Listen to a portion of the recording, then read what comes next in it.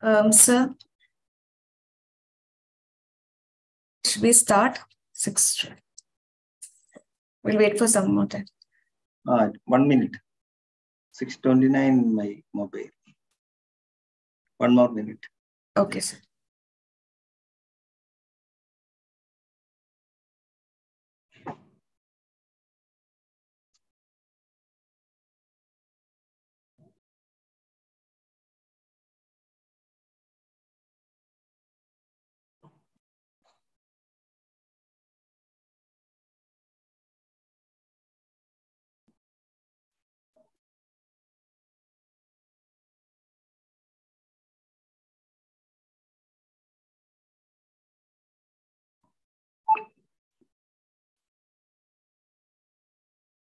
And I think time is, you can start.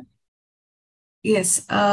So good evening, teachers, senior colleagues, and dear postgraduates. Praveen, on behalf of IAPM Kerala, in association with Mindray India, pleasure to welcome you all for our 5th consecutive online webinar session on lung, pleura, and mediastinal pathology. We are pleased to host the national prominent pathologist for this 2-day webinar.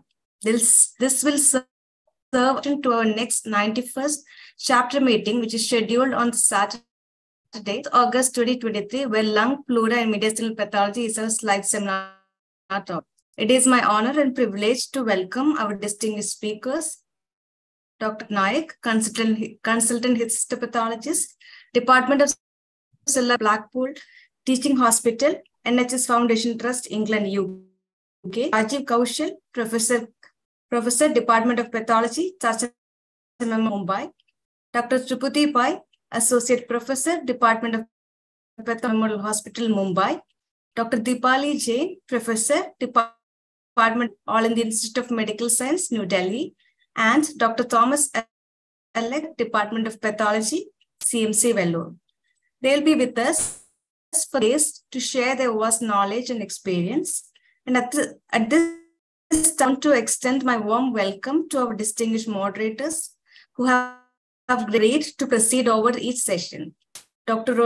Renu Mariam, Consultant, Department of Pathology, VPS Lakeshore Hospital. Dr. Umar Ali, Professor and Head of Department of Pathology, Government Medical College.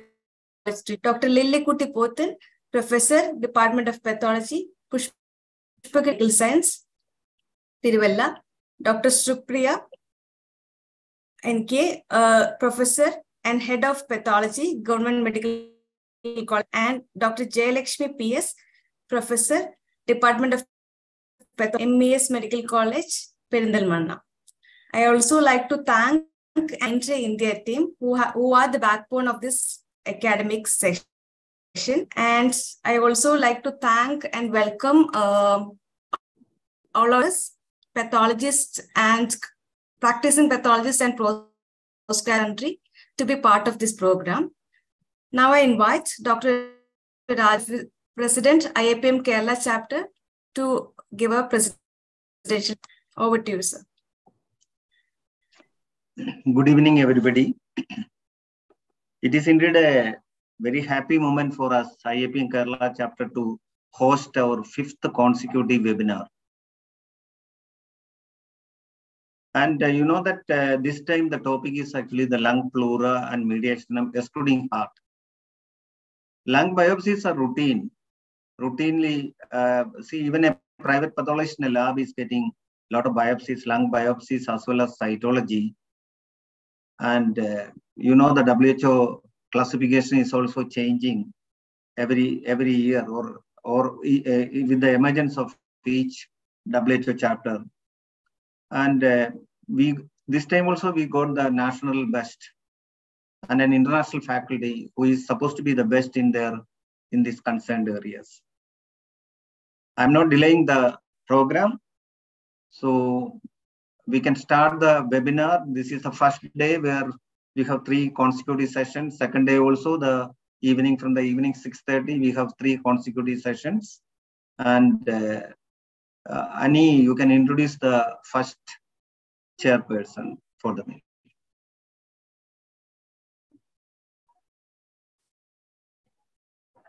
No, you are not audible. Thank you, sir. Thank you, sir. Without further delay, we will start the first session of the day. To introduce the speaker, Dr. Renu Mariam Thomas, Senior Consultant, Department of Pathology, Hospital. Madam have done FRC Path and CCST in histopathology, or pathologist. She is the CPAT country advisor for South India, examiner for FRC Path examination. Madam has many publications under her belt, chapters in gastrointestinal pathology, in clinical gastroenterology. Authored a book, Atlas of Renal Transplant Pathology, a clinical pathological outcome. Over to you, ma'am. Good evening, and thank you, Annie, for that kind introduction, and thank you, Rajan sir, for offering me this privilege. It's my pleasure to welcome Dr. Rajiv Kaushal, Professor and Pathologist, Tata Memorial Center, to deliver the first talk in this webinar series on neuroendocrine tumors of the lung. Neuroendocrine tumors are one of those fascinating group of tumors, but the site-specific terminologies and criteria one has to follow in classifying these tumors make it slightly confusing to the practicing pathologists as well as postgraduates. So I feel this is a relevant topic to be discussed, and thank you, Dr. Rajiv, for agreeing to share your expertise in this field. Dr. Rajiv Kaushal received his medical degree from Grant Medical College, Mumbai. He completed his residency training in pathology at TMH Mumbai and PGI Chandigarh and joined TMH as faculty in 2012. His areas of interest are thoracic and gastrointestinal oncopathology, molecular pathology, and digital pathology. He is a recipient of the Terry Fox Research Grant and Geraldine C. Saylor Fellowship. And he has many publications in national and international journals to his credit. So on behalf of IAPM Kerala Chapter, I warmly welcome Dr. Rajiv to provide some insight on this interesting topic. Over to you, Dr. Rajiv. Thanks, organizers, and thanks for giving me this opportunity to share our experience in the field of lung cancer. And I'm the opening batsman, and we are going to start this session with the neuroendocrine tumors of the lung.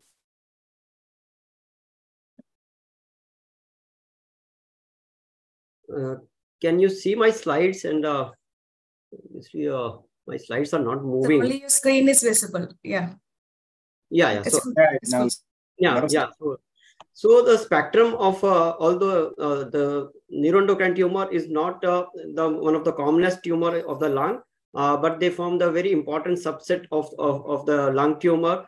And after the non-small cell lung cancer, they are the first next common tumor which is encountered in the lung. But at the same time, the spectrum of the neuroendocrine tumor is quite wide, and we can see the neuroendocrine morphology in not only in the typically described or characterized neuroendocrine tumors, which include carcinoid, which has atypical and typical carcinoid, or large cell neuroendocrine carcinoma and small cell. So these are the four major subsets of neuroendocrine tumors of the lung. But at the same time, there are you can encounter some other tumors, especially the non-small cell carcinomas, which can be adeno or squamous or other the large cell carcinoma, which might show you neuroendocrine differentiation, and you might be confused with in which diagnostic category we have to put these tumors, or are they really neuroendocrine or something else. And there are some rare or uncommon tumors which may express some of the neuroendocrine markers. So if you throw a neuroendocrine markers on a biopsy without taking into the consideration of the histomorphology, you might fall into the trap, because some of the other tumors might show you the neuroendocrine tumors. So what clinicians expect from a pathologist when we are dealing with a neuroendocrine neoplasm? First and foremost, important, they need a precise and unbiased diagnosis, which is based on histomorphology and supported by immunohistochemistry, and the grading of the tumor. So it is not only the diagnosis, but the grading of the tumor is of paramount importance, because that decides which type of treatment the patient will receive. And the characterization of these tumors need to be site specific, and there is some attempt which is made by the experts in the field of the neuroendocrine tumor to harmonize the nomenclature, because site wise it is variable, and if you see at many sites across various organs, Now a very uniform nomenclature is being adopted, that is well differentiated or poorly differentiated neuroendocrine tumors. And in the well differentiated neuroendocrine tumor category, either it is a grade 1, grade 2, or grade 3. And a neuroendocrine carcinoma, and which has a small cell and large cell histology. But still in lung, we are still following the old nomenclature that is a carcinoid and atypical carcinoid. It is not yet replaced in the latest WHO classification. Although there was some attempt was made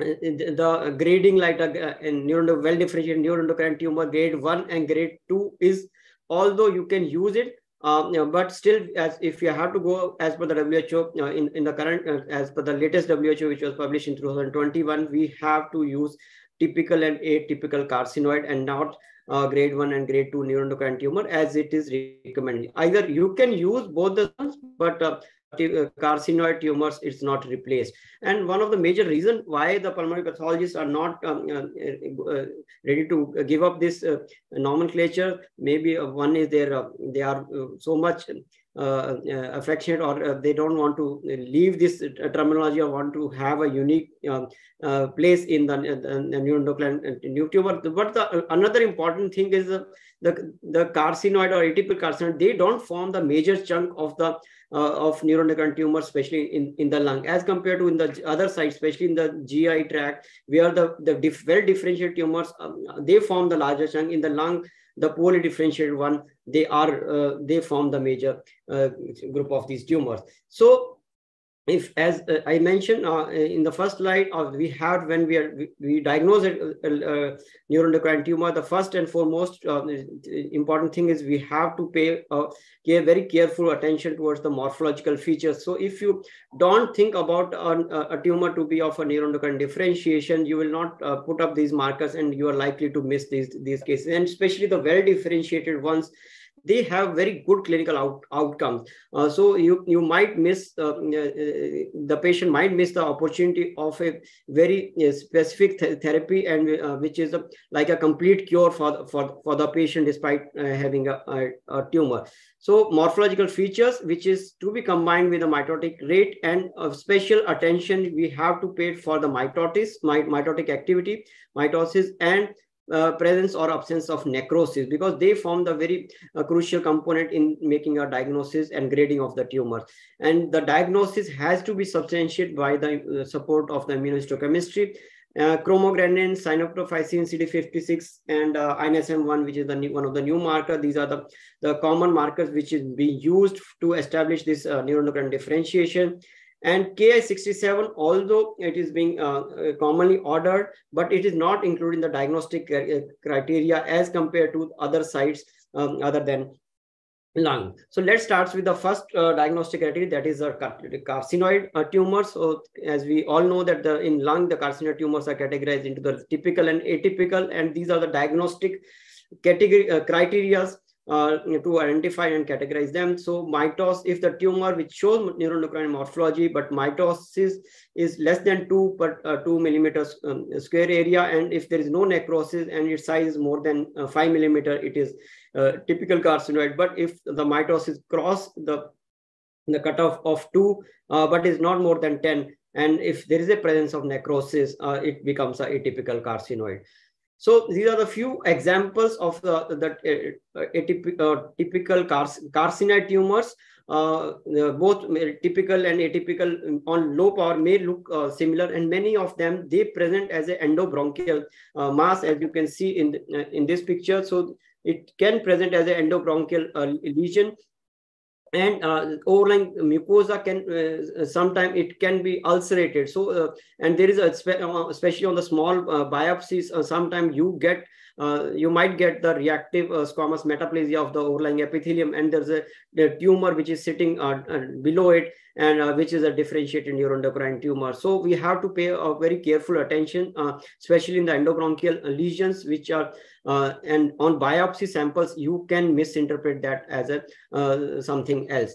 the various histological patterns can be observed, like organoids, rosetting, spindling, trabecular, and these are the some of the other common histological variants of the neuroendocrine tumors which you can come across. Some rare variants also you should keep in mind, like there are pigmented variant, clear cell variants, and sometimes you might get a calcification and ossification in these tumours. So ossification is one of the common. This is one of the tumor which might show you the ossification or the bone formation in the lung, because it might be sitting there from a very long time. So although there are very characteristic morphological features, but you have to keep in mind the other rare variants as well.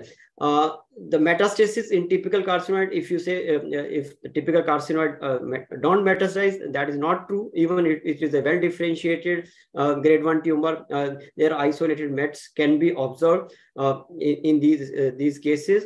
The careful attention when we have to distinguish between a typical and atypical carcinoid should be given to the presence or absence of mitosis. So mitosis becomes so evaluation of mitosis becomes very crucial when you are dealing with these tumors.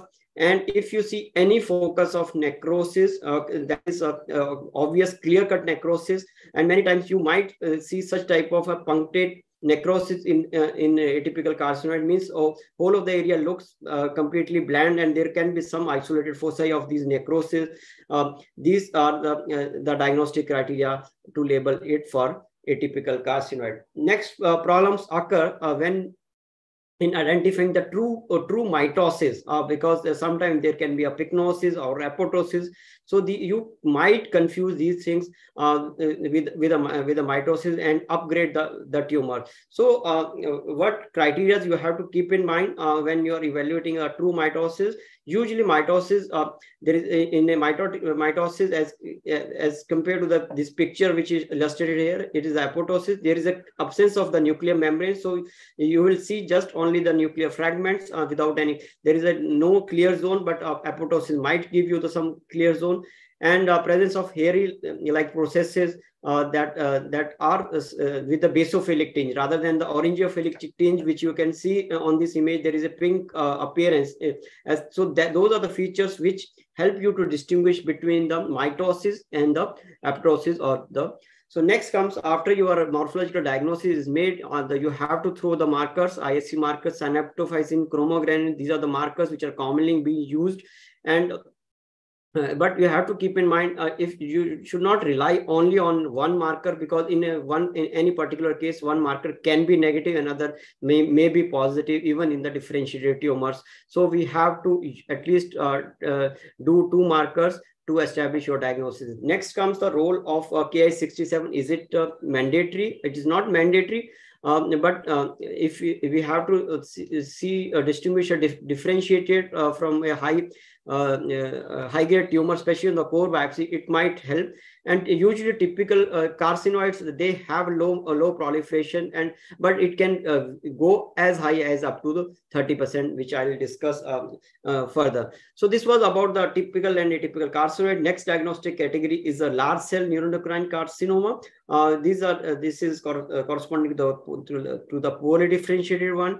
And so large cell, when you will label it a tumor as a large cell neuroendocrine carcinoma, at least the size of the nucleus should be at least 3 times. So that diagnostic criteria you have to keep in mind. And this is very important, especially there can be some cases where you will be struggling with whether to call this case as a large cell neuroendocrine or atypical carcinoid, especially in the small biopsies. So other diagnostic criteria are mitotic count, if it is more than 10 per 2 mm square. So earlier we used to use 10 high power field. So it is recommended now not to use the 10 high power field, but the area of your microscope lens need to be evaluated. And in addition, these are the few just to show the few illustrations of how does a large cell neuroendocrine carcinoma will look.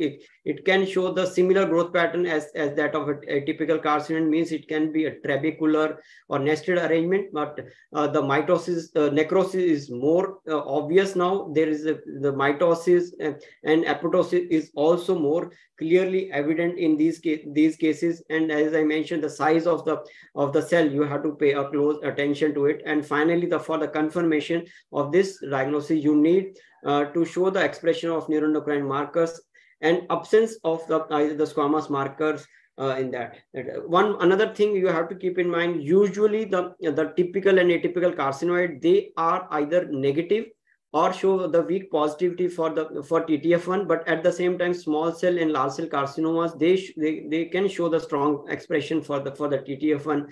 So TTF1 should not be used as a marker to distinguish between adenocarcinoma and the neuroendocrine tumors. And the large cell neuroendocrine carcinoma, they usually show the high proliferation index. You might encounter sometimes the very large bizarre cells. And again, you are confused whether to label this particular case as a small cell or large cell. So attention has to pay to the size and the nuclear atypia, and also look for the mitosis and the necrosis in the background.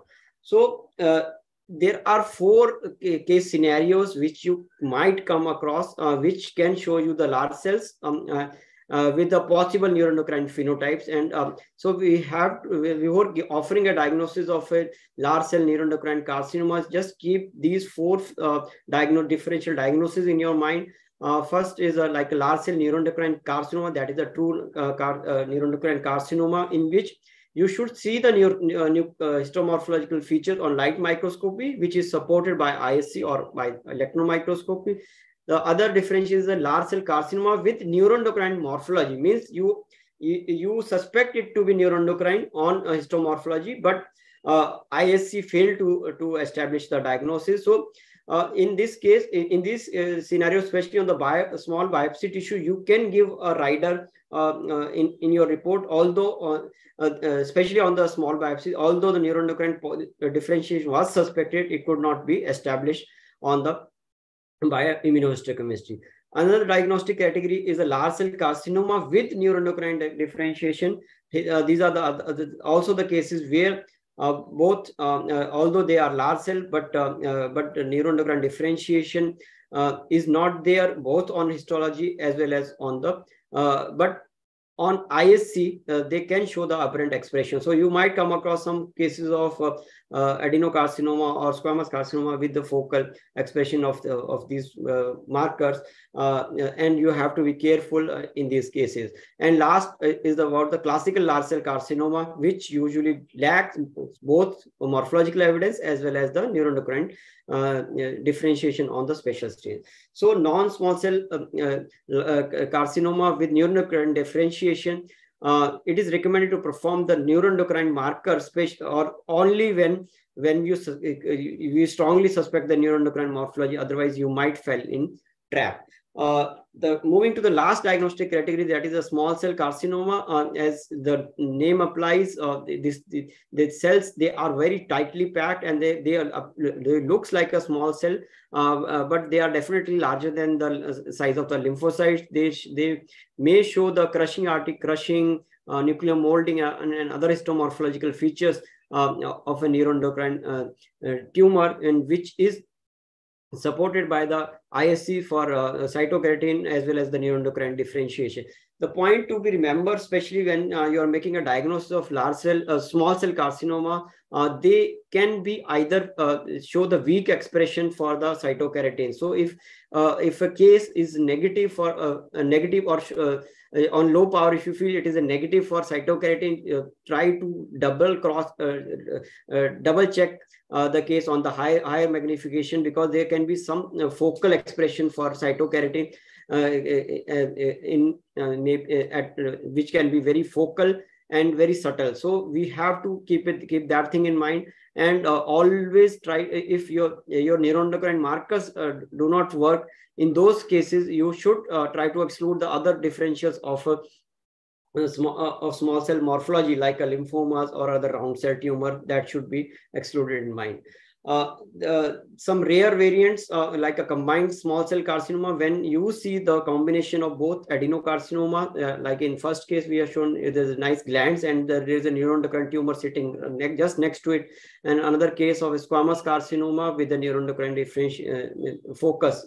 So it is recommended that both the components should be at least 10%, but on small biopsy, it may or may not hold true. And if you see any type of neuroendocrine differentiation, it is recommended to report that. Report them and document that. Another thing which you have to keep in mind, as we see now a lot of patients of lung cancer, they undergo molecular testing, and in these cases we have to so if the case is EGFR positive and on progression it shows a small cell differentiation, that means it is a small cell transformation in a case of EGFR, and that is one of the reason for the TKI resistance in that case. Now, let's discuss some of the problematic issues of the neuroendocrine tumors, which we can, although ISC, as I said, is required for the making a diagnosis, but ISC patterns can be variable, even both in differentiated and as well as in the poorly differentiated tumors. The neuroendocrine, that's why you need more number of markers. So using only one marker or like only synapto or only chromo may or may not help, like this case, which is strongly positive for synaptophysin, but chromogranin was negative. Use of cytokeratin, as I mentioned, you have to use it very pay special attention for cytokeratin, especially in the poorly differentiated or small cell carcinoma, because they can be very keratin shy or keratin can be very weak. If your neuroendocrine markers like synaptochromo both or any other markers fail to show the expression, in those cases try to do the TTF1, because TTF1 is, as I mentioned earlier, is not a marker for the only for the adenocarcinoma differentiation, but the high-grade neuroendocrine carcinomas, they also express the TTF1. So you can use this as one of the surrogate markers. So based on histomorphology, although there are four different categories, typical carcinoid, atypical carcinoid, and small cell and large cell carcinoma. But from the clinician perspective, it is like a three-tier system. So we have to keep in mind distinguishing, if especially on the small biopsy, if you are not able to distinguish between small cell and large cell, it doesn't make much difference, but distinguishing between the low grade entities from the high grade is much more relevant. Now there are some the common issues which are encountered in neuroendocrine tumors is first and foremost, as I mentioned, you have to pay the careful attention to the histomorphology as well as ISC features. Typical and atypical carcinoids cannot be distinguished many times, especially on the small biopsies, and we have to pay a close attention towards the presence of mitosis and necrosis. Another important thing, there are some issues with the grading of the tumors, and towards the end, I will briefly touch upon the emerging molecular biomarkers in neuroendocrine tumors. So these are the common problematic area, distinguishing between typical versus atypical carcinoid, atypical versus large cell, or if it is a large cell versus a small cell carcinoma. So these are the three common problems which you encountered when you are dealing. And recent WHO, especially to ease our life, especially to distinguishing between if the distinction between typical and atypical carcinoid is not possible, especially in the three scenarios, especially if it is a small biopsy or cytology specimens where you are not certain about the mitotic count and the necrosis, in case of metastatic carcinoids, and where only you have very limited material for the review. In such cases, you can use the term carcinoid NOS rather than specifying it is a typical or atypical carcinoid. In such cases, you can take a help of Ki-67, but it is not mandatory. So especially in the small biopsy specimens, if you are not able to characterize it, it's better to use the terminology carcinoid NOS. Next is about the problems which we face is about the evaluation of the mitosis. So mitosis, there are set recommendations which is provided for counting the mitosis. First and foremost, important, you have to evaluate the whole sections, and if there are multiple sections, evaluate them also, because neuroendocrine tumors are known for their heterogeneity, and there can be some isolated small hotspot foci where the mitotic count might be very high. So you have to pay attention to these foci. The counting of mitosis, as I mentioned earlier, it is not as per 10 high power field, it is as per 2 mm square area. And there is a guide also how to calculate the field area of your microscope. And so if you see the WHO of lung tumors, in the very beginning, in the very few pages, they have given this very nice table from where you can measure your field diameter, and field diameter either it is mentioned on your microscope, or if still there is a doubt, you can contact your vendor for the respective microscope and ask them what is the field diameter of my microscope, and you can keep it very handy so that you have an idea how many fields you have to count when you are evaluating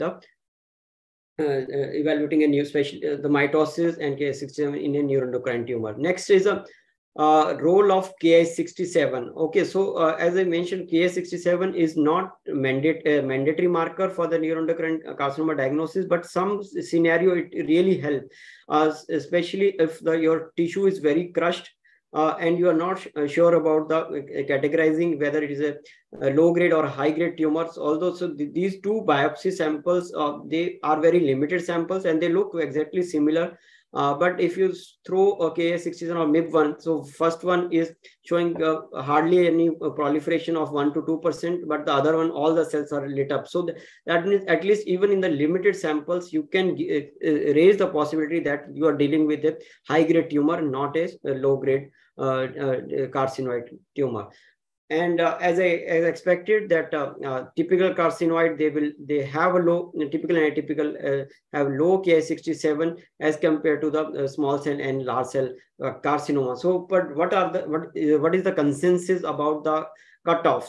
So it is recommended if a tumor has a Ki67 of more than 5, it is likely to be atypical. But these are yet not established recommendations. So you must have noted that as compared to the GI tumors where the cutoff is more than 3%, it is kept slightly on the higher side, but it is only based on some on the experience of people, and there is no consensus has been reached on this cutoff value. But it is regarded as if it is a tumor is more than 5, it is likely to be atypical.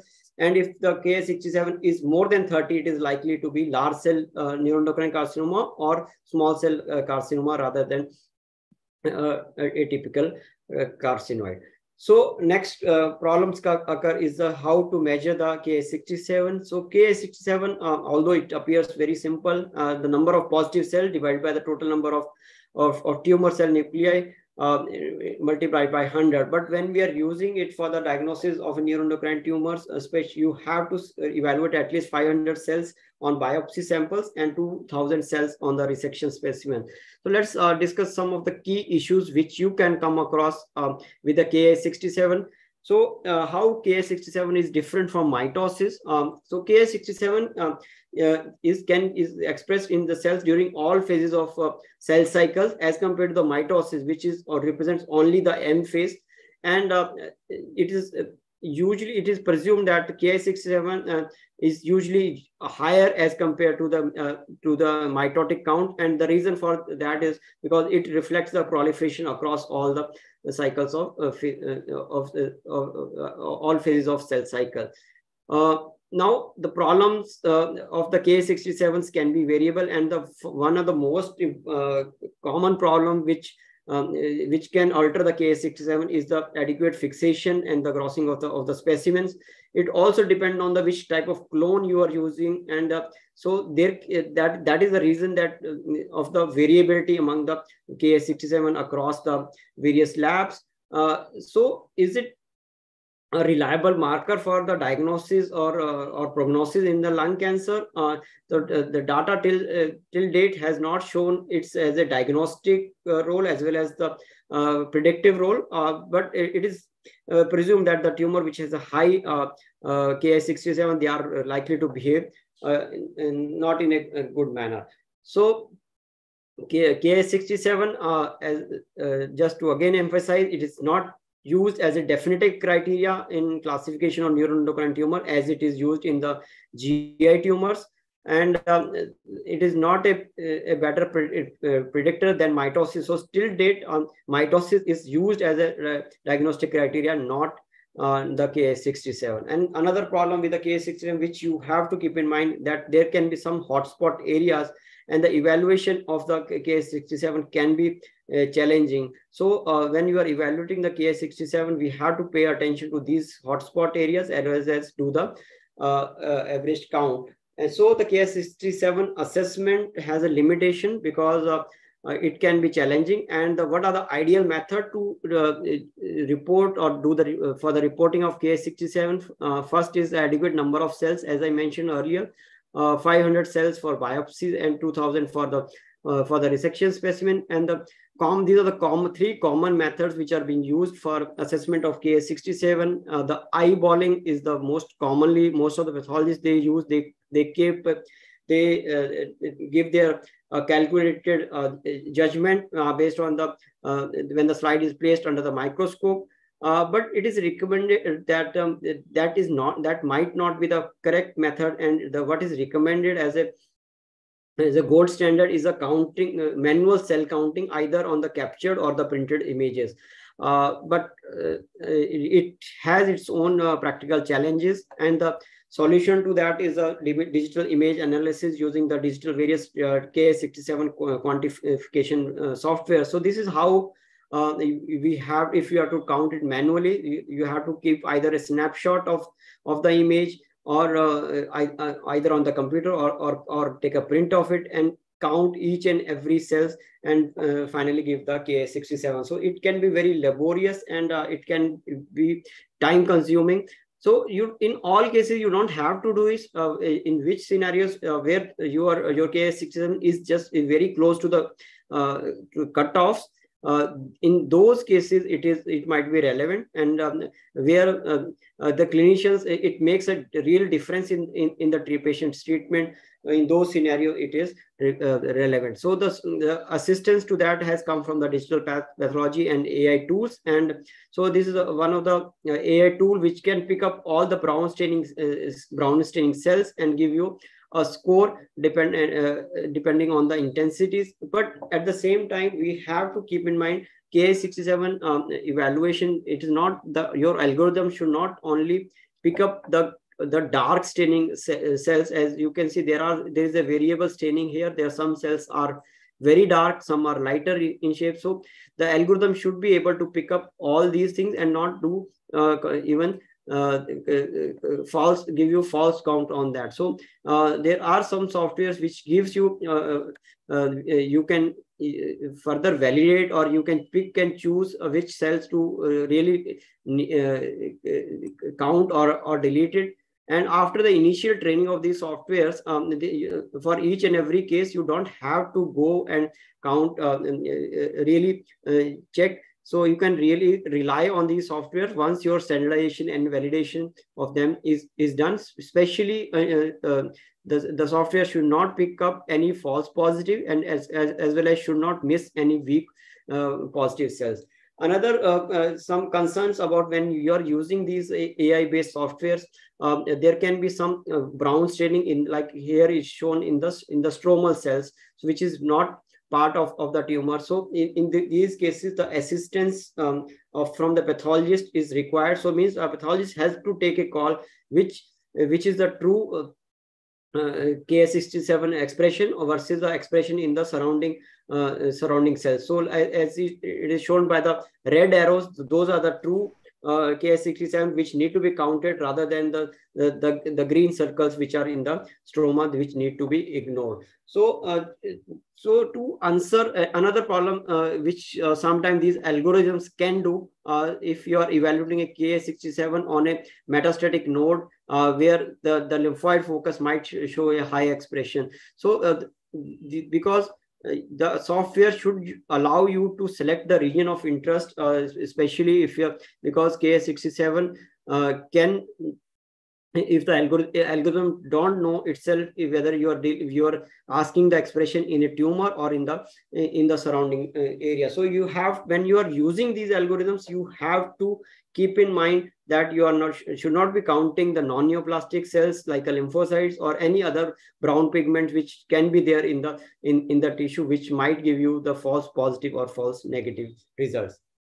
Another another concern which was addressed in the latest WHO classification is about the carcinoid tumors with the elevated mitotic count. So you might come across some cases in which the morphology, it looks like a typical atypical carcinoid, but the mitotic count is high, even Ki67 is high. So whether to label these tumors as large cell neuroendocrine carcinomas, or are they equivalent to the grade 3 neuroendocrine tumors of intestine or pancreas? It is yet not established, but there is a good amount of publications coming in to address this issue as well. But based on the experience of this limited studies which are published, it was been found that these tumors molecularly, they don't fit goes along with the large cell neuroendocrine carcinoma, which as most of them they lack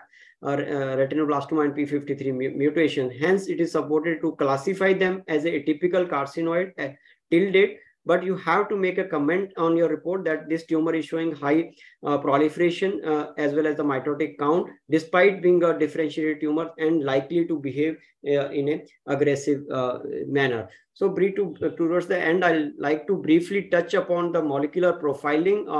As you know that in every field, there is an extensive role of the molecular testing and biomarker testing. So now earlier there was very limited cases were subjected for any molecular testing for the neuroendocrine tumors, but with the recent publications or the experience of some authors, they have found that even the differentiated tumors, that is a typical and atypical carcinoid, they can be categorized into the three broad categories.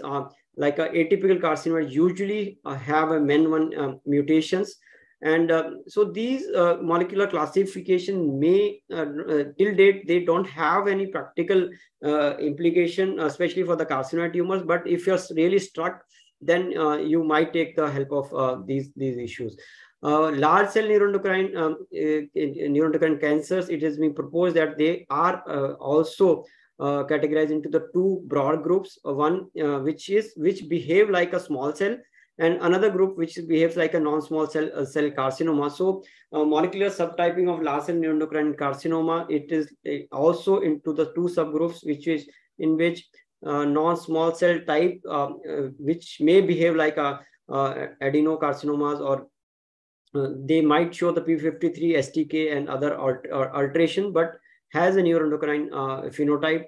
And the small cell like phenotype, they show the loss of retinoblastoma and p53, similar to the small cell carcinomas.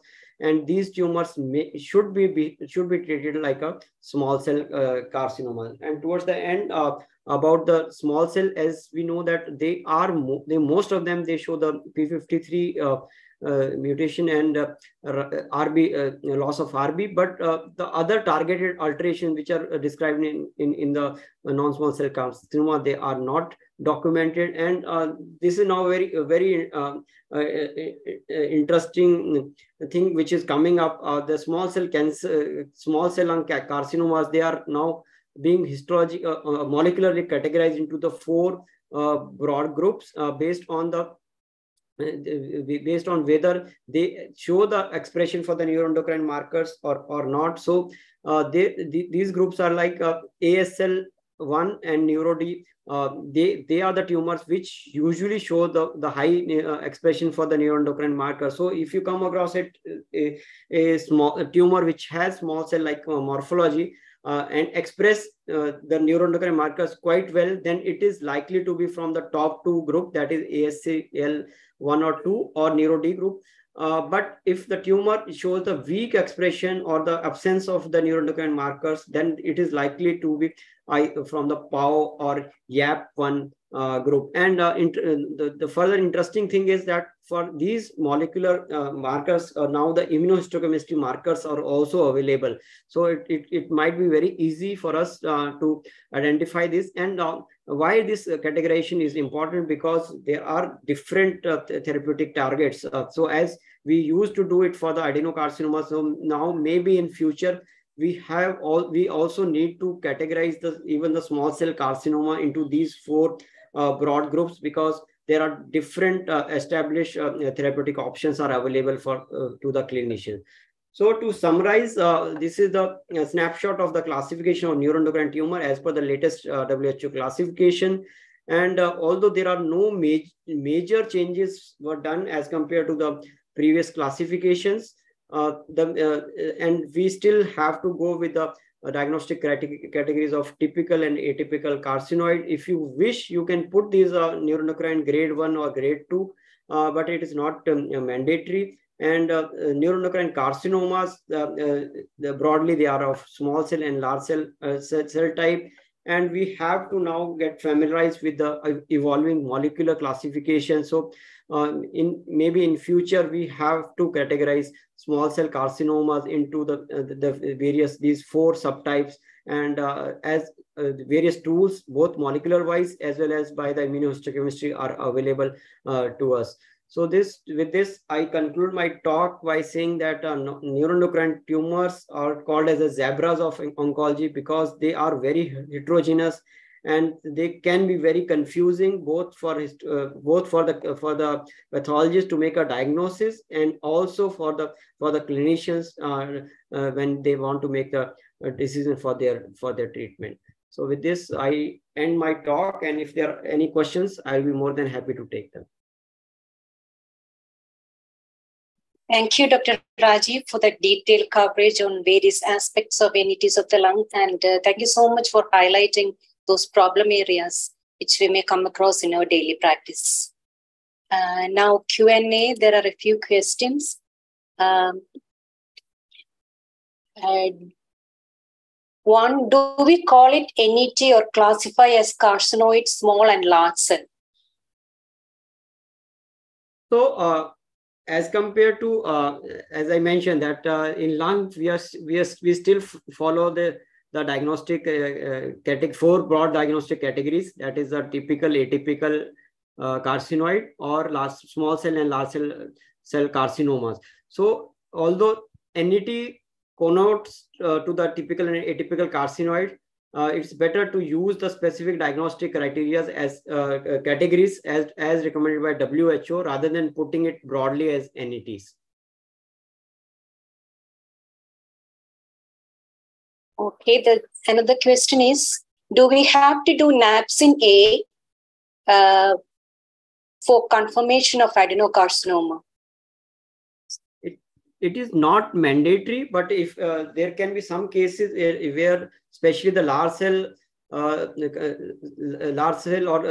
carcinoma with neuroendocrine differentiation, where you are confused whether it is a adenocarcinoma which is showing focal expression or not. So in those cases, NAPSIN might help you because TTF1 will come diffusely positive in all the cells. Okay, whether it is a neuroendocrine component or adenocarcinoma component, in those scenarios, NAPSIN can help. So if you're stuck between those, I also sometimes order the NAPSIN. And another thing which you can ask your clinicians to check for the serum CA levels. So if serum CA levels are raised, then it also give a hint that this tube has the adenocarcinoma component associated with it. So NAPSIN A does not always mean it's a combined carcinoma, isn't it? No, it doesn't mean it is a combined carcinoma. If napsin is positive, that means there is an adeno component. So it can be just a adenocarcinoma with neuroendocrine differentiation also. So for combined carcinoma, you need to have a distinct areas of adenocarcinoma or a small cell or a neuroendocrine differentiation. There has to be distinct area. It should not be like a continuity with each other. So, thank you. Another question is, how do we sign out a report which looks morphologically like small cell carcinoma, but negative for synaptophysin and chromogranin, TTF1 weakly positive? Yeah, so this can be a really tricky problem. So first and foremost, we have to take help of the additional neuroendocrine markers like NSM1 or CD56 if it is possible. Always in such cases do cytokeratin to establish that this is really of carcinoma epithelial origin, because if you don't do a cytokeratin, and there can be some cases which can be lymphoma or other small cell tumors which you might miss. The question she has very specifically asked if the TTF1 is weak positive. So neuroendocrine small cell carcinomas, they are known, especially the PAU-D and the two molecular subtypes which I mentioned, they can be show the weak expression for them. So in such cases, you have to put your best effort, and even if after that you are not able to resolve, put it you can sign it, especially on the small biopsy, as a fully differentiated carcinoma. In a comment, you can put that morphologically the possibility of small cell carcinoma was considered, but ISC could not substantiate the diagnosis. So this is how we put a rider in our reports. Okay, thank you. Someone is asking whether you can mention about carcinoid tumorlets. So you have to measure the size. If it is less than 5 millimeter, then only use that category. Role of PD-L1 in lung cancer. Yeah, so role of PD-L1 is coming up in all the cancers, and clinicians are asking. So especially pertaining to the neuroendocrine tumors, usually the request will hardly come for the differentiated one, like for the typical and atypical carcinoid, but sometimes we do get a request, especially for the in small cell, when all the therapeutic options are exhausted and the patient is not responding to the conventional therapies. Okay, thank you. What terminology will you use in cytology smear in a case of NET grade 2 versus small cell carcinoma in cytology? Yeah, so in cytology, basically you have to, first and foremost important thing, we have to rely on the cytomorphological features. Is it a differentiated tumor versus a undifferentiated, or the tumor has a small cell morphology? If possible, if you can see the mitosis, because it is not possible to quantify the mitosis, so the grading can be tricky. So the clue to if in the background, if you are seeing necrosis and a lot of apoptosis and mitosis, it is likely to be small cell rather than a typical carcinoid. Thank you. There's another question. Is there a difference in management when we report large cell carcinoma with neuroendocrine differentiation and large cell carcinoma with neuroendocrine morphology? Yeah, so neuroendocrine morphology means on histomorphology, you suspect that this tumor has a neuroendocrine differentiation, but it was not established. So cisplatin is added only if you establish the neuroendocrine differentiation. Otherwise, they will not add the cisplatin to the regimen. Dr. Rajiv, you mentioned about serum CEA. Dr. Bindu is asking whether you can explain more about that. Can you repeat your question? Serum CEA. Okay, so if you are stuck with some situation where on morphology and also based on the various markers, you are not able to reach out whether it is a combined carcinoma or adenocarcinoma with the neuroendocrine differentiation. So in these cases, you can go back to the clinicians, because if it is a pure neuroendocrine carcinoma, the serum CA will be normal. But if it has adeno component, the serum CA might be elevated. So it will help only if it has an elevated value. If it is a normal value, it will not help you. But sometimes if it really help and to give you a conclusive diagnosis, and you can guide the treatment if the serum CA is raised. So that means your neuroendocrine differentiation is associated with the adenocarcinoma, and not purely, it is not a pure large cell neuroendocrine carcinoma. Okay, thank you. Dr. Ritu would like to know, is there any role of NSC nowadays? We hardly do it. I think okay. we so are non-specific, yes. Yeah. Okay. So, yeah. Dr. Malini is asking, how do you report a tumor that looks like carcinoid morphologically, but with a KI index of 20% or more? I think you covered that in your presentation. Yeah. So there is a diagnostic category, which criteria which is proposed, although it is not has been really established. So I will just put it again for the benefit. So these are the scenarios in which diagnostic category to be used. So in these situations, as per WHO, they say we should put a note that there is a histological features are that of a carcinoid, and you should mention about the mitosis, and these tumors are likely to behave in a more aggressive manner. So there's clarity is not yet there on this diagnostic category, because the number of cases are also low, and maybe by next WHO we will get a more clear picture, or maybe if at least I also feel in lung also we need the 3-tier system where there should be a place for NET grade 3 tumors. Dr. Rajiv, do you use the term large cell neuroendocrine carcinoma with carcinoid morphology? Do you use any terminology like that? In those cases when the morphologically it looks like carcinoid, and when there is a Ki67 which is high? No, so morphologically these tumors are still a carcinoid tumor. So you can't label them as a large cell neuroendocrine carcinomas. And based on the limited experience of the authors using on molecular wise also, most of them were not showing the loss of retinoblastoma or P53. So even the molecular wise, it was still they are supposed to be carcinoid tumors.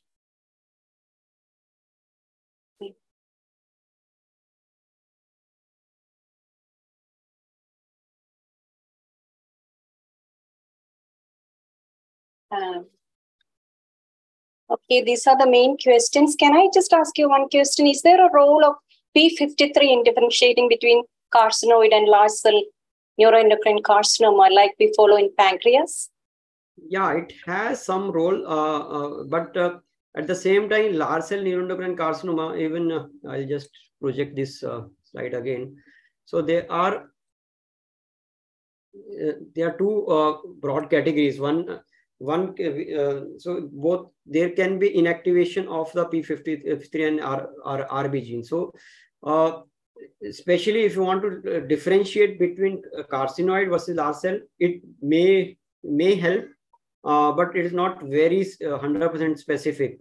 So there are some senior professor, they also recommend if you're rather than P53, rely more on the RB retinoblast, loss of RB, because that can give you more precise picture rather than using P53. But it has a role, because usually carcinoid tumors, they are wild type for P53, whereas large cell and small cell carcinoma, they are usually mutated for that.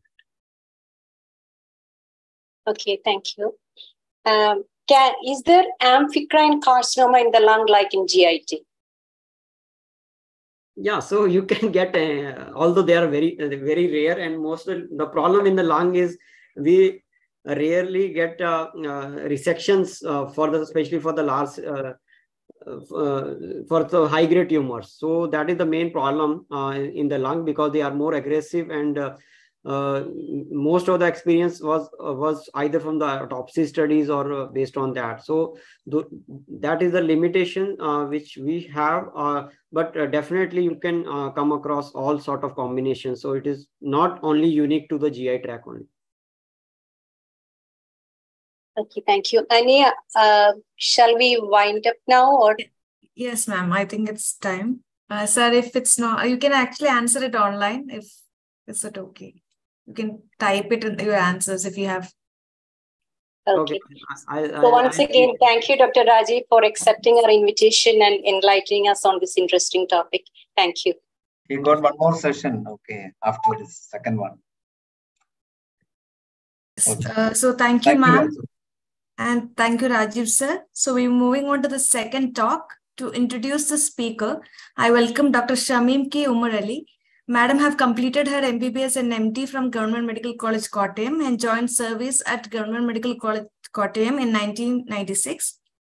She worked in Government Medical College, Thrissur, Alleppey, and Government Medical College, Ernakulam. Currently, she's working as a professor and head of pathology at Government Medical College, Thrissur. Over to you, ma'am.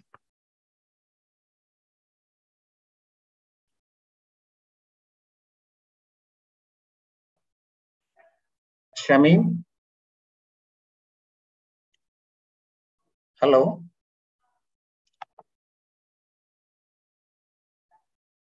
Shamim, please unmute. Okay, right. Good evening, everybody. Yeah. I thank office bearers of the IAPM for giving me this opportunity. Mediastinal lesions are very diverse and often present a diagnostic challenge to the pathologist. Among the mediastinal lesions, thymic lesions have been well characterized, and they are mainly based on the morphology and the immunophenotype. Research is on for further refinement of the subclassification and also to identify the feasibility of targeted therapies. And the topic is approach to the mediastinal lesions and update on thymic lesions. Let me introduce the speaker, Dr. Tripti Pai. She took her MD from Tata Memorial Hospital, Mumbai, and did her fellowship in translational cancer medicine and molecular pathology. She obtained her master's in research from King's College, London. She joined Tata Memorial Center in 2017. She has a special interest in thoracic oncopathology and molecular pathology. And she is currently interested in, her research interest is in biomarker assays in lung tumors. And she is actively involved in reporting and validation of all solid tumor molecular assays, including those based on next generation sequencing. She has more than 34 papers to her credit and also 4 textbook chapters. Over to you, ma'am. Thank you, ma'am, for your kind introduction. I will share my screen.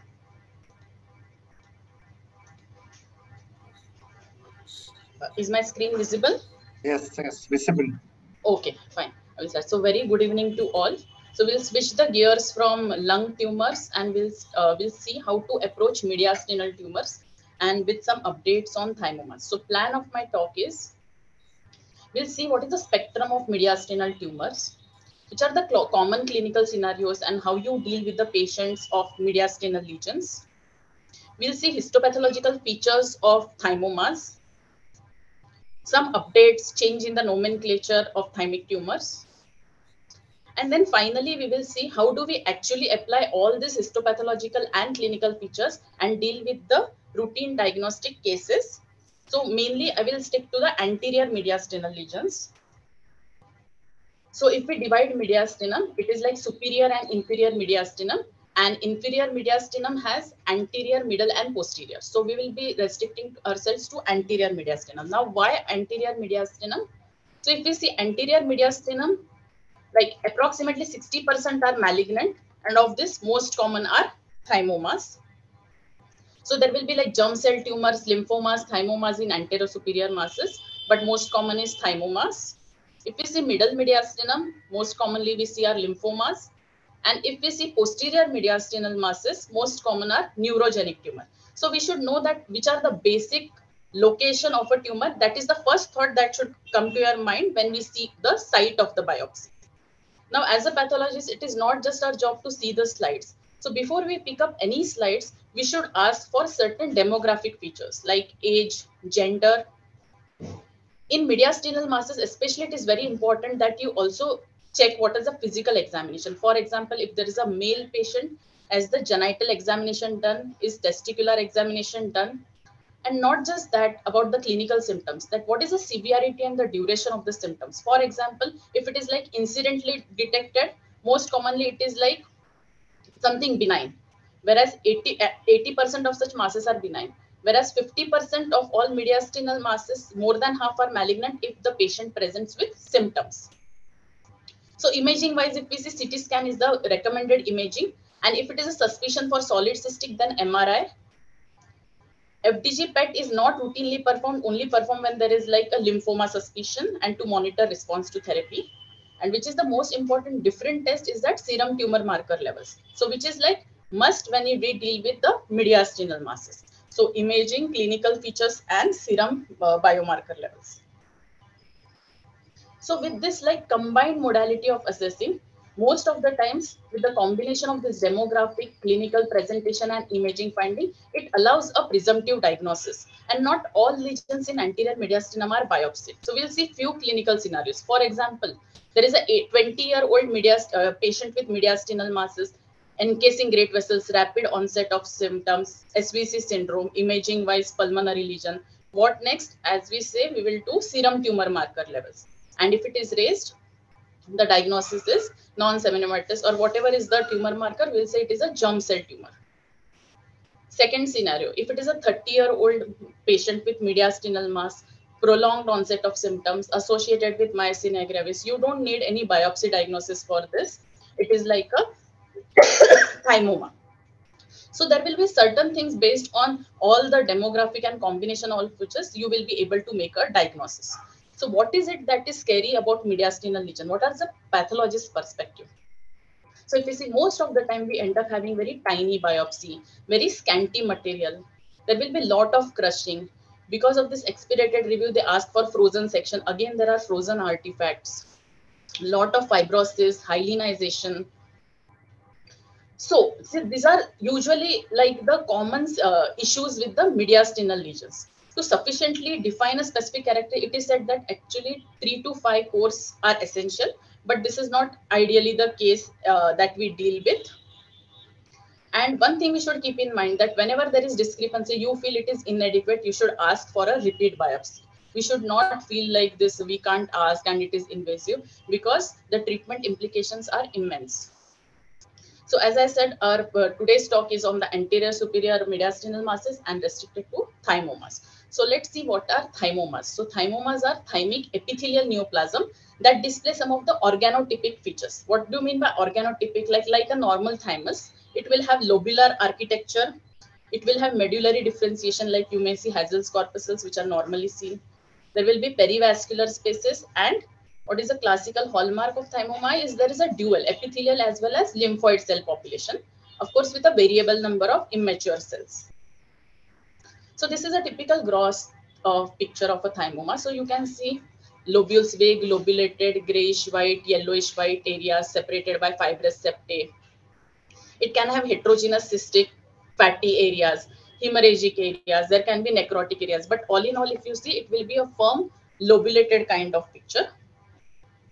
Now, from grossing point of view, what is important? See, most of the time, if it is like difficult from imaging and all, biopsy is done and the diagnosis is made on the biopsy. But if it is like a resection thing, what is important is that First, on external surface, identify if something is adhered there or not. For example, here there is lung, here there is pericardium, here there is fat, everything. So that is more important when you do grossing. Why? Because capsular status and tumor invasiveness are the most important prognostic matter. Most of the time what happens, the resident gets stuck here only, and there are just 1 or 2 sections from this area. But what is important on this section, that you just like focus on this tumor and other rest of the tissue interface. For example, this is how you will take sections from the tumor and the surrounding interface. And then within the tumor, what you will do from different heterogeneous areas. So this is very important from grossing point of view. So thorough sampling of this interface. If it is less than 5 centimeter, you can submit it entirely. If it is more than 5 centimeter, at least 1 section per centimeter should be your mainstay. But again, the focus will be on the tumor nodules interfaced with the non-neoplastic tissue. If it is a very cystic lesion, then you have to sample very adequately the surrounding solid lesion, surrounding solid tissue. Sometimes it has the cystic germ cell tumor. There are metastatic carcinomas in the solid. There is this ectopic thyroid tissue, malignant lymphoma. So whenever there is cystic, just don't focus on the cyst. Look at the surrounding solid areas near the cyst. So these are certain points to be kept in mind from grossing point of view. So Masoka-Koga staging and 8-stage addition TNM staging. So if we see WHO 2020, now the focus and the preference is for to go with the 8th edition.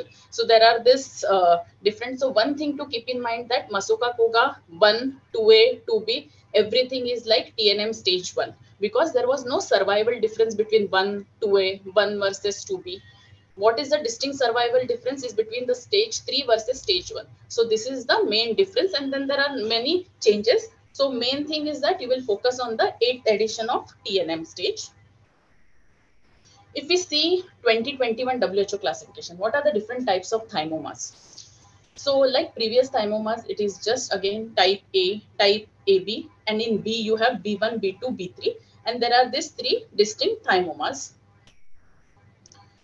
So when we deal with so much of the histological variations, there is, you have to keep in mind lot of things. So we should know what are the management implications. So if it is a thymic lesion, most of the time resection is the mainstay. If it is an early stage, you can resect the thymectomy with the adjacent adhered structure is the mainstay, because that is the curative intensity. If this is the thing when it is like a early or a locally advanced. What if it is a metastatic? Metastatic, then again chemotherapy. So we should not think that type A thymoma cannot metastasize. So all of the thymomas from type A to type B3 all have this metastatic potential. Why I'm telling? Because sometimes you get like widely metastatic thing, you get bone metastasis, lung metastasis, and you see type A like features. It doesn't exclude. It can still be a type A thymomas. So all the types of thymoma has metastatic potentials. So when it is a metastatic disease, irrespective of the histological subtypes, patient gets chemotherapy. If it is the early subtypes, there will be certain scenarios. For example, then this matter like which is the histological type. So if it is a B3 thymoma and there is this just invasion into the surrounding, or adjuvant RT is given, adjuvant chemotherapy is given. So that is why it is important. Also, if you just see the histological subtypes, there is a survival difference. So type A thymoma, if it is a very well resected, it has a survival thing of 10 years is a very good survival, 94%. As against type B3, the survival is approximately 60%. So all in all, there are treatment implications. We should be able to classify which is the type of thymomas. So with this, we'll see which are the histological types. So if we see this picture, so what is it? It is like an elongated spindly type of tumor cells. So when we see a mediastinal lesion, we see a spindly elongated spindle cell morphology. So what is the thing that we should come in mind? Like, you know, it is a thymoma and spindle cell type. The look is like some soft tissue, like a mesenchymal thing. If that is the thought process you come to you, like a spindle cell neuroendocrine, or is it a SFT, that kind of picture, then it is usually a type A thymoma. If there is the same features, but there is increased cellularity with some mitotic figures and or necrosis, there is a criteria called as, there is a subtype called as atypical type A. So type A is a spindle cell thymoma. There is paucity of lymphocytes. You don't get so many lymphocytes there. Now, if you see B1, B2, B3, there is, if the look is like a lymphoid rich lesion, like you feel you are looking at a lymph node, and then which type of thymoma is it? It is a B1 thymoma. So you feel the very bland lymphoid cell mediastinal lesion, and you see bland lymphoid rich lesion. You actively hunt and you see some very, if you are lucky, you will see some singly scattered epithelioid cell. That is usually how a B1 thymoma will look like. B2 thymoma is like a lymphoepithelioma. There are extensive lymphocytes, but some pink areas you will see, and then you will see there is this aggregates of 3 or 4 epithelioid polygonal cells. That is how a typical B2 thymoma looks like. And how is B3? It is epithelial predominant. You will see sheets, monolayered sheets of pink looking cells. These are epithelioid cells. Again, there can be variable. So here we'll have predominant lymphoid, here we'll have moderate lymphoid, and here we'll have scanty to absent lymphoid, immature T lymphoid cells. So this is how a B1, B2, B3. So we saw type A, which was a spindle cell thymoma, B1, B2, B3. This is the spectrum. Now what is AB? Where you say spindle and then you say distinct abrupt, or it can be an intricate admixture of lymphoid rich areas. So there is spindle A type region and there is B type areas. So this is like a AB thymoma. So when we see individual case, it is very easy. But when actually you apply on case, there are a lot of diagnostic dilemmas. So which are the 3 clinical scenarios where you actually get confused is to distinguish B1 thymoma, where lot of lymphoid versus T lymphoblastic lymphoma. Then A and B3, both are epithelial predominant. One is spindle cell, one is polygonal. Both are lymphocyte poor. So this is another area of diagnostic dilemma. And then it is B3 thymoma versus thymic carcinoma. So these are 3 scenarios where you usually struggle in your routine practice. So we'll see what happens with B1 thymoma. So as we said, it is lymphoid rich. This is a cortical. So if you do TDT, it will be strong and diffusely positive. So what is the thing? If you get a mediastinal mass lymphoid rich, and if you just put 320 and TDT MIB1, and you don't include A1, A3, you will easily miss a type B1 thymoma. So mediastinal mass, no matter how it looks, A1, A3 should be your basic panel. So you will see this lace-like pattern. This is a typical A1, A3 cytokeratin network that you see in thymic lesions. And then how do you mark the thymic epithelial cells? Either with a P63, P40 or with a PAC set. So this is how you will identify and distinguish this. Mind well, you should always include A1, A3 in a lymphoid-rich mediastinal biopsy. Second thing, type A. Now type A, as we said, it is a spindle cell. It can have a variable morphology. It can have this rosetting. That is why I said, when you see a mediastinal mass, you feel it is a neuroendocrine tumor. Some adenoid areas, microcystic areas, staghorn vasculature, like SFT or synovial sarcoma, if that is the thing you are getting, always put Paxet and A1, A3 in your panel. Okay? Before you just jump onto any spindle cell or a mesenchymal lesion, always put A1, A3 and Paxet. So this was a very bland looking spindle elongated cells. As against B3, if you see, both will have lymphoid less areas, but B3 will be monolayered sheets, pink, abundant cytoplasm, lot of clearing, and there will be, if you are lucky, you will find some admixed lymphoid cells. If you put TDT, it will highlight some immature scattered T lymphoid cells. So this is how a B3 and A will look like. Now third, the difficulty is B3 versus thymic carcinoma.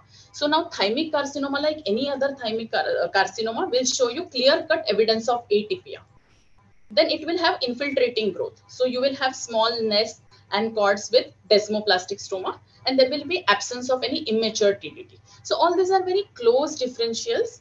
So there will be some nuances and some, like over a period of time when you see it, still it is very difficult, and the difference is quite subtle in this. So these are the 3 basic diagnostic dilemmas. So if I want to put it across, like which are the IHCs which are, so these were the histological features. IHC, if I see A1, A3 is most important, you will see that lace-like meshwork. So this is B1, B2 and B3. You can see in B1, there is like a loose meshwork. You will not see any obvious perivascular spaces like you see in B2 or B3. In B2, again, there is this intense meshwork, but there will be evident perivascular spaces. And because B3 is like sheets of epithelial cells, even the epithelial network is very strong and very intense, like a HER2 score 3+. So this is how AE1, AE3 meshwork is seen in thymomas. Another thing I said, to highlight the thymic epithelial cells, Paxate, P63, P40. Remember, sometimes there is like a presentation is with a lung mass and you get P63, P40, which is often misdiagnosed as squamous carcinoma because of this positivity. Mind well, all variants of thymomas and thymic carcinomas can show this positivity. And in fact, it helps in diagnosis of thymomas. So keep this pitfall in mind. TDT for immature T lymphoid cells. CD20 is good in highlighting epithelial. If you are like difficult in differentiation type A versus type B3, CD20 can highlight the epithelial cells. CD5 c-KIT positivity can be seen in thymic carcinoma. It can be negative as well. It doesn't mean that 100% of thymic carcinomas can have to show this CD5 and c-KIT positivity. But when it is positive, you can err on the side of thymic carcinomas. So to sum it all, if there is a thymic tumor, you will see a lymphoid component. If it is like present, significantly present, look at the epithelial cells. If it is epithelial predominant, it becomes a B3 thymoma. If it is lymphoepithelioma type, like intense lymphocytes as well, but very obviously epithelioid cells also, then it is B2. If it is too many lymphocytes without any obvious epithelial cells, it is B1 thymoma. And of course, you will put IHC and highlight the AE1, A3 meshwork if needed. If the lymphoid component is sparse, look at the epithelial type. If it is spindle, it is mostly type A thymoma, type AB, or it can be a neuroendocrine tumor. If it is epithelioid polygonal, pink sheets with abundant cytoplasm, lobular architecture, it is type B3 thymoma. It can be carcinoma also. So this is overall how you approach a thymic tumor. So if we say 2021 WHO classification, so overall the features maintained are the concept of classification, nomenclature, what are the diagnostic criteria, reporting strategy, all in all is maintained. The nomenclature is same. Two features they have deleted, that is microscopic thymomas, which are now called as nodular epithelial hyperplasias, and sclerosing thymomas. They are considered to represent conventional thymomas with regressive changes. So we do not use these microscopic thymoma and sclerosing thymomas terminology. For example, if there are combined tumors, you have thymoma, you have thymic carcinoma, you have carcinoid, any spectrum of thymic tumors, you will report it as combined tumor. Most aggressive component will come first. For example, if you have a small cell carcinoma and you have a thymoma, you will say combined tumor, combined small cell carcinoma and thymoma. If you have thymoma different types, you will state it in the components in 10% incremental. For example, you have B3 thymoma and you have type A. You will first mention type B3 thymoma, how much percentage, and type A. If there are thymic carcinomas, which are the different types, again the aggressive type will come first. So are there some terminology changes in thymic carcinomas? So they have included this hyalinizing clear cell carcinoma, which is similar to that seen in the salivary gland tumor with the EWSR1 gene rearrangement. And there is thymic sebaceous carcinoma, similar to that is seen in the cutaneous counterpart. There are some difference, there's some change in the nomenclature. For example, if you see a papillary adenocarcinoma, if it is a low grade, you call it low grade papillary adenocarcinoma. When it is like a bland histological feature. So when you use low grade papillary, it signifies it has a indolent clinical course. What if it is a high grade adenocarcinoma with papillary features? You will just call it adenocarcinoma NOS. Lymphoepithelioma like carcinoma is now replaced as lymphoepithelial carcinomas, and mucinous adenocarcinomas is reclassified as enteric type adenocarcinoma. Now this enteric type adenocarcinoma will show expression of this one or more enteric markers like CDX2 or CK20.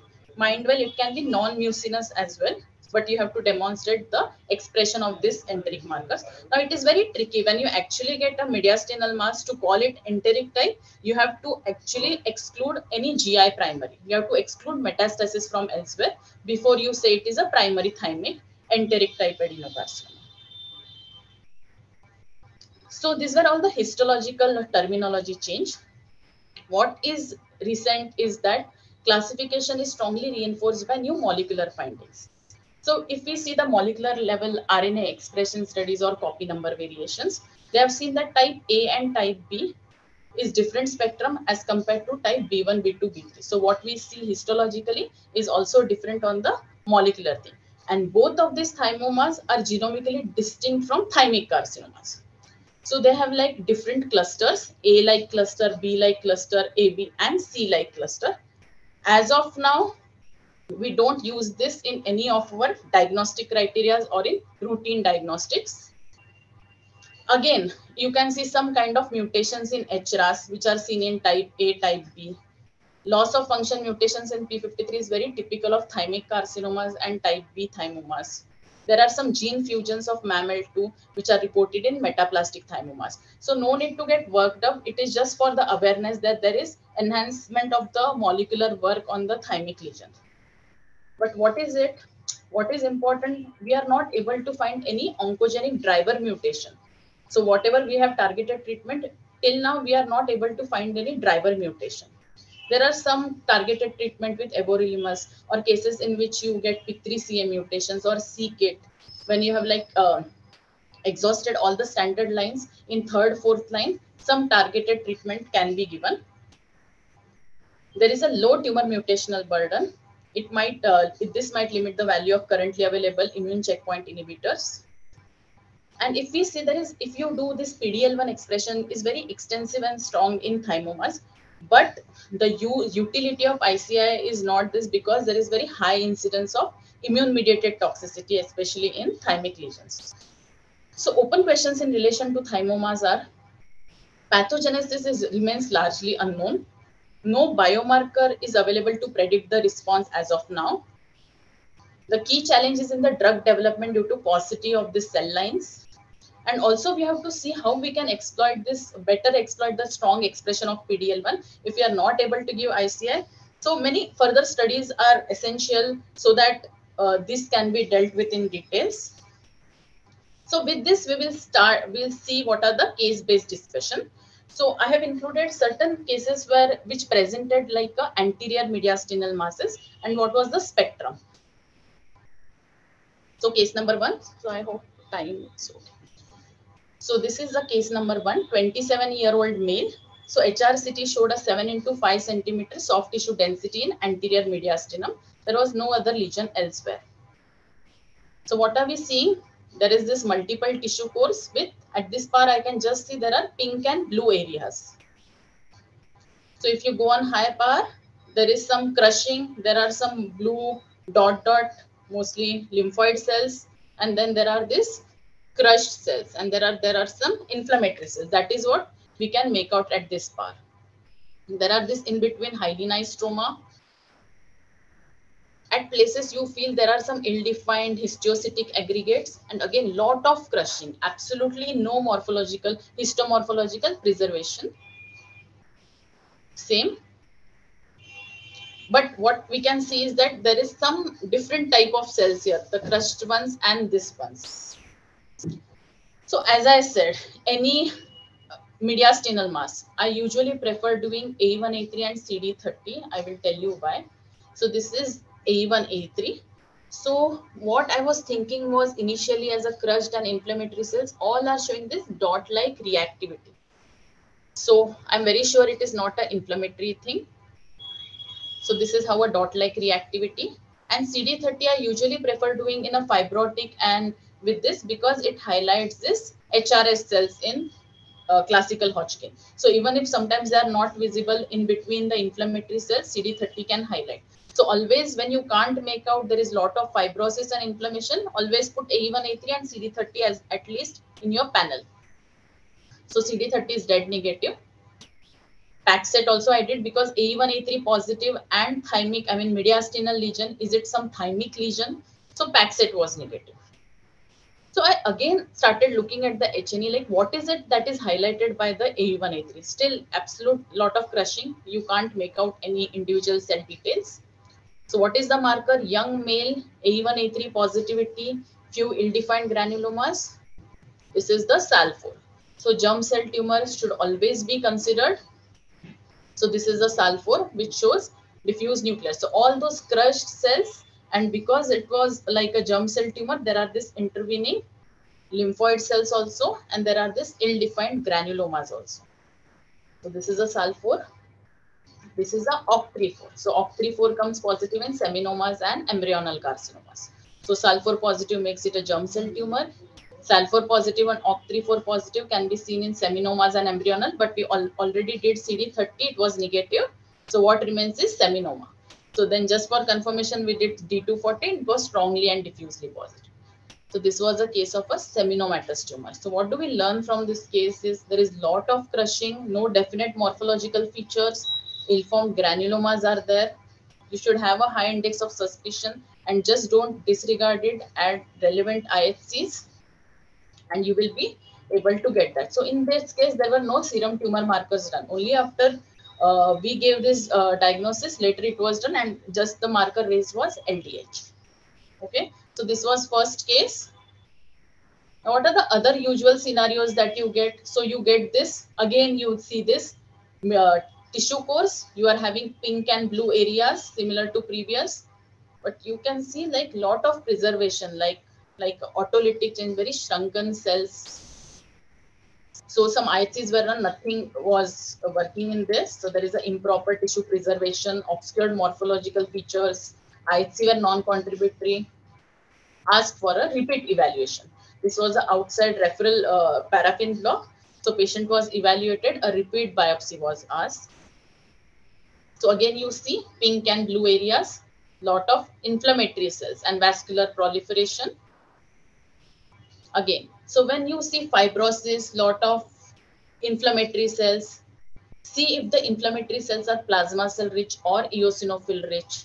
If it is a eosinophil rich, what else will you see? You will start hunting for singly scattered atypical cells.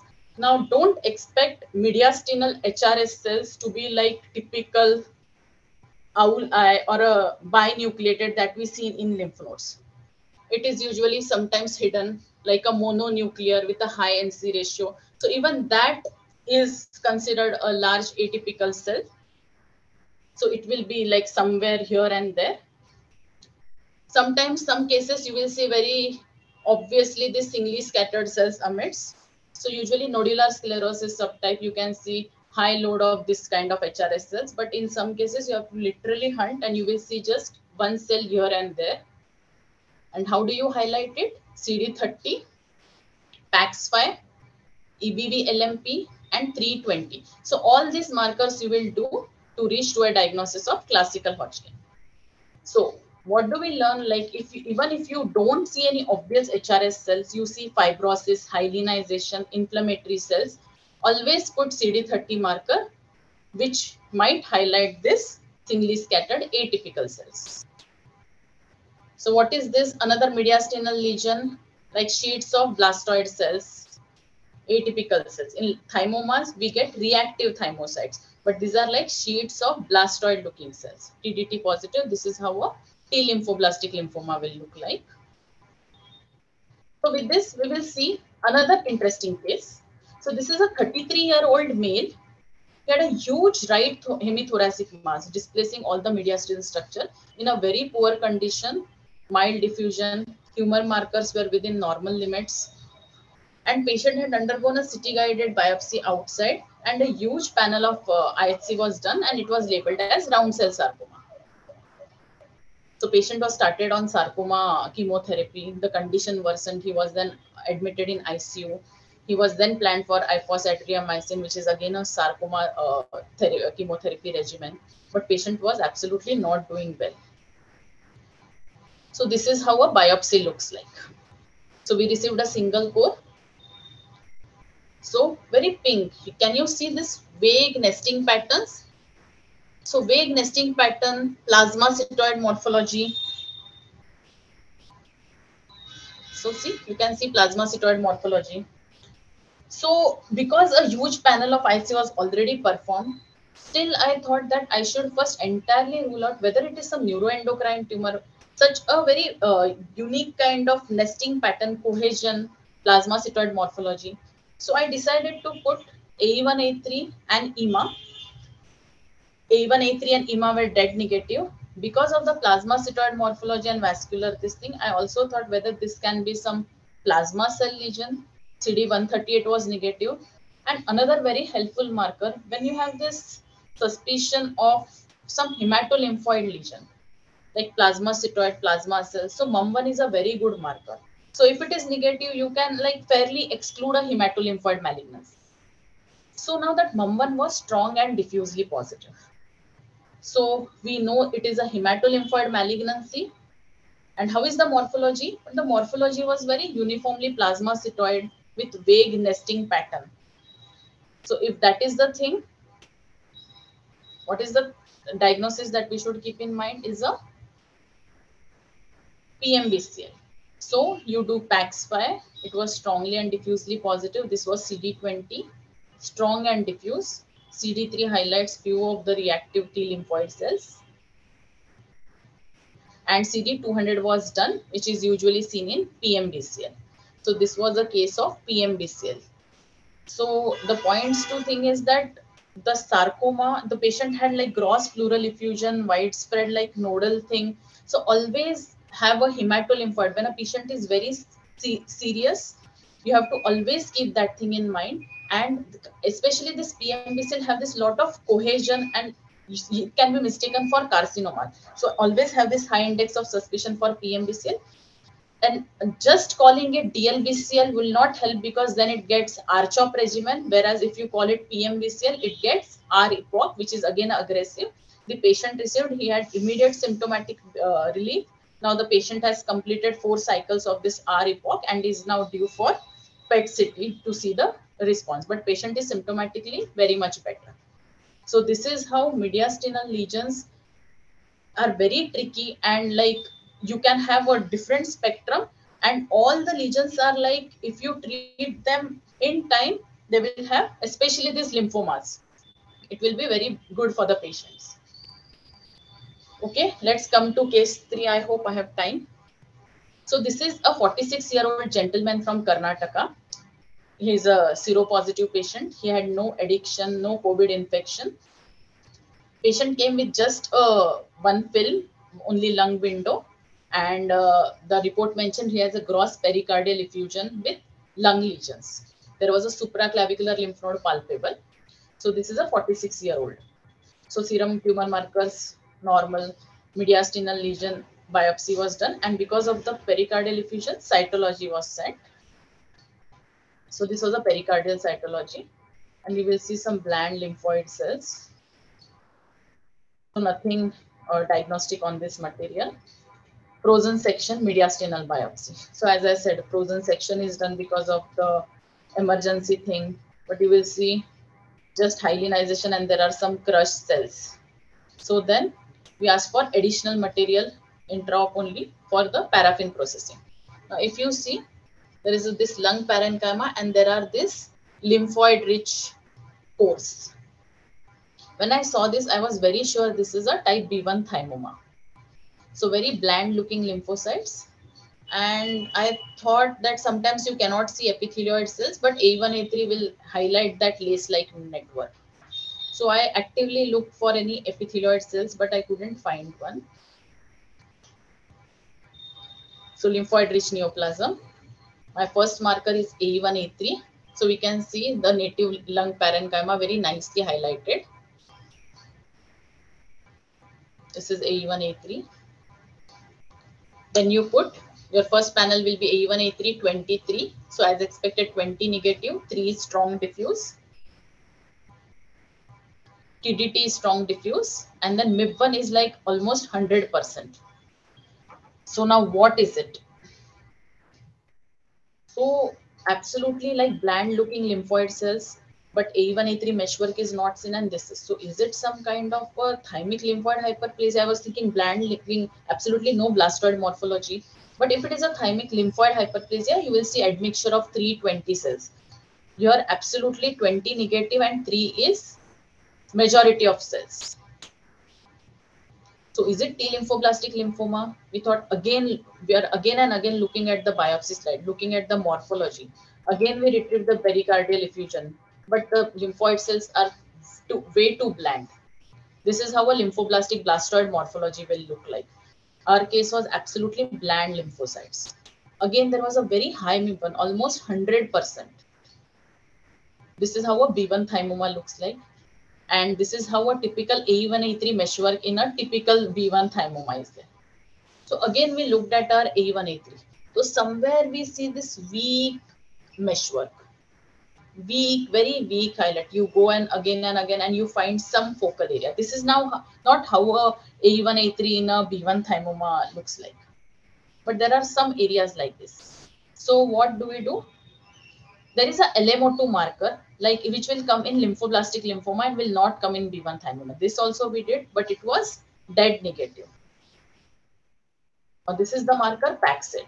So as we said, like A1, A3 meshwork, or you do PAXET, P40, P63, which highlights the epithelial cells. So PAXET was positive and very strongly positive. So you have a lung parenchyma, lymphoid rich neoplasm, 3 and TDT strong diffuse with very high MIB1, 20 negative. A1, A3 at places very focally, weakly positive, and PAXET is strong and diffuse. We are very confident that it is a B1 thymoma. But because of the atypical features, we gave this differential considered and we favored type B1. The moment we said it is B1 thymoma, the imaging person, he calls and says, this is absolutely not a thymoma. This is a huge necrotic mass with SUV 13. There is a gross pericardial effusion. There are these nodes, SUV nodes involvement. This is not how a B1 thymoma will look like. We think it is a lymphoma. So we kept on saying, so there was they did again a repeat biopsy. So if you see repeat biopsy, now there are these lymphoid cells and very obvious epithelioid cells, like a B2 areas we can see here. See, there are lymphoid cells and there is this clusters of epithelial cells. Now you do A1, A3, there is like a typical, it's like meshwork. TDT is strong, PAXET is strong diffuse. And now this is like a thymoma B1 to B2. So what was the management difference here? It was because it was non-resectable upfront, he received a different chemo regimen and followed by a assessment so that to see if surgical resection is possible or not. So what do we learn here? Mediastinal biopsy, I will keep on repeating, cytokeratin should be done. Some cases may show sometimes loss of the cytokeratin and PAXET and P63 will help in such cases. Single marker should not believe. Ki67 can be sometimes very high in normal thymic tissue also. So histomorphology is very important. Now clinico-radiological correlation, whatever it is, patient is very fit, he is coming, walking in OPD, he cannot be a case of lymphoma, isn't it? It cannot be a T lymphoblastic. That is the thing. And whenever in doubt or inadequate tissue, you can ask for a repeat biopsy. So this case was a very good learning lesson. And there are multiple things that, and if you are in a doubt, always take a second opinion with a person having a lateral thinking. So combination of demographic clinical presentation is of immense importance when dealing with mediastinal lesions. Now next case, 40-year-old man, or old patient, and it came with a right lung biopsy with outside diagnosis of small cell carcinoma. This is how the biopsy fragments look like. So in no way this is looking like a small cell carcinoma, very bland spindle kind of cells. And again, there are these lymphoid cells in between. So lymphoid cells and bland appearing spindle to at places polygonal cells. There are these paucicellular areas with fibrotic stroma, very bland elongated spindle cells. Isn't it? Looks like a type A thymoma. So what should be? So this was labeled as lung. There was no native lung parenchyma. There were this epithelioid and spindle cells with admixed lymphoid cells. There was no mitotic activity, no necrosis. There was at places staghorn-like vasculature. So first DD is thymoma. So you will put A1, A3, PAXET, TGT. And also keep a differential of SFT because of the staghorn vasculature. And as I said, that mesenchymal appearance is always like a confusion with type A thymoma. So CD34. So this panel is fair enough. So meanwhile, I also received a call saying that outside called as small cell carcinoma doesn't look like a small cell, doesn't look like a lung primary only. So this is how a A1, A3 looks like. Very strong diffuse meshwork. PAXET again, strong diffuse. This was TDT. So in TDT, if you say there are some areas which are very high, some areas absence of staining. So this was a case of thymoma, and we favored type AB because of this admixture of lymphocyte rich and lymphoid poor and very spindly appearing cells. So always, like, even if it is looking neuroendocrine, look if mitosis is seen, necrosis is seen. If you feel, always you can just like spindle cell tumor, further IC is needed rather than calling it as a small cell carcinoma. So this is another case with a 33-year-old male patient. He was a case of high-grade spindle cell sarcoma. He underwent inguinal lymph node dissection and resection in 2018. Then he had pulmonary mets. Patient was on chemotherapy. And then recently there was this soft tissue lesion, SUV of 4 in the superior mediastinum. Rest, there was nothing in the primary site. So this is how a biopsy looks, a very fragmented adipose tissue, blood, and there are these blue appearing fragments here and there. So you'll see again a very lymphoid rich. There are Hazel's corpuscles. So nothing fibrous stroma in between, just adipose tissue and this thymic tissue. So this was like some native thymic tissue only, just that they're saying it's a huge mass, like 4 centimeter mass. So just for curiosity, we did this A1, A3, expecting it that we will just see some septal thing. So to our surprise, again, there is like lot of meshwork that is seen. This is CD3, which is strong diffuse. Now, if you see, there is a clear-cut demarcation. This is TDT positive and this is 20 positive. So what is it showing? That there is a lymphoid hyperplasia.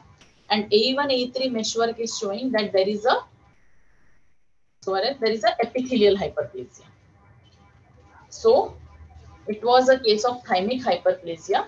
So we have to say whether it is like a representative of the lesion or not. So radiology imaging person, he said this was taken from the most PET-avid lesion. So we call this as a thymic hyperplasia. So why not it can't be a type A thymoma? So if you see, there are this course, like you feel it is a normal thymic tissue. There is absolutely no fibrous bands in between. As we say, for a thymoma, you should have a lobulated fibrous stroma. There is absolutely no.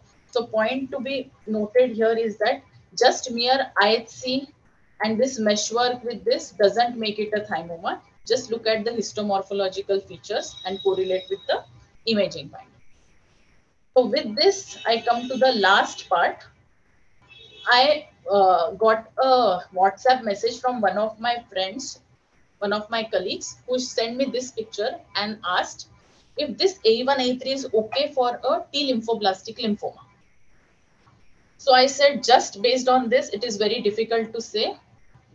So she said that she has already signed it out as a T lymphoblastic, and later she thought that A1, A3 should be done. So I asked her, what is the clinical scenario? So it is like a very typical 14-year-old male, SVC syndrome, mediastinal mass, very high LDH, CD3, TDT, strong diffuse, Ki67, CD20. So a very typical T lymphoblastic. So she sent then me a histopathology core. So it is a very obviously a lymphoblastic thing. See? So what do we do now? Is it okay to get such kind of meshwork? So then I asked her to send a low power image of this scanner view, and you can see out of the 3 cores, only 1 core, which can be some native thymic septal, and it is not seen in any of the rest of the lymphoid region. You are not seeing this meshwork. So you can safely call it as a T lymphoblastic, nothing to worry here. So point is, there will be variation in the IHC expression. There can be tricky cases. One marker is never sufficient, and panel with histomorphological and clinical correlation is of utmost importance. So with this, I would like to end my talk. I would be happy to take any questions if anyone has.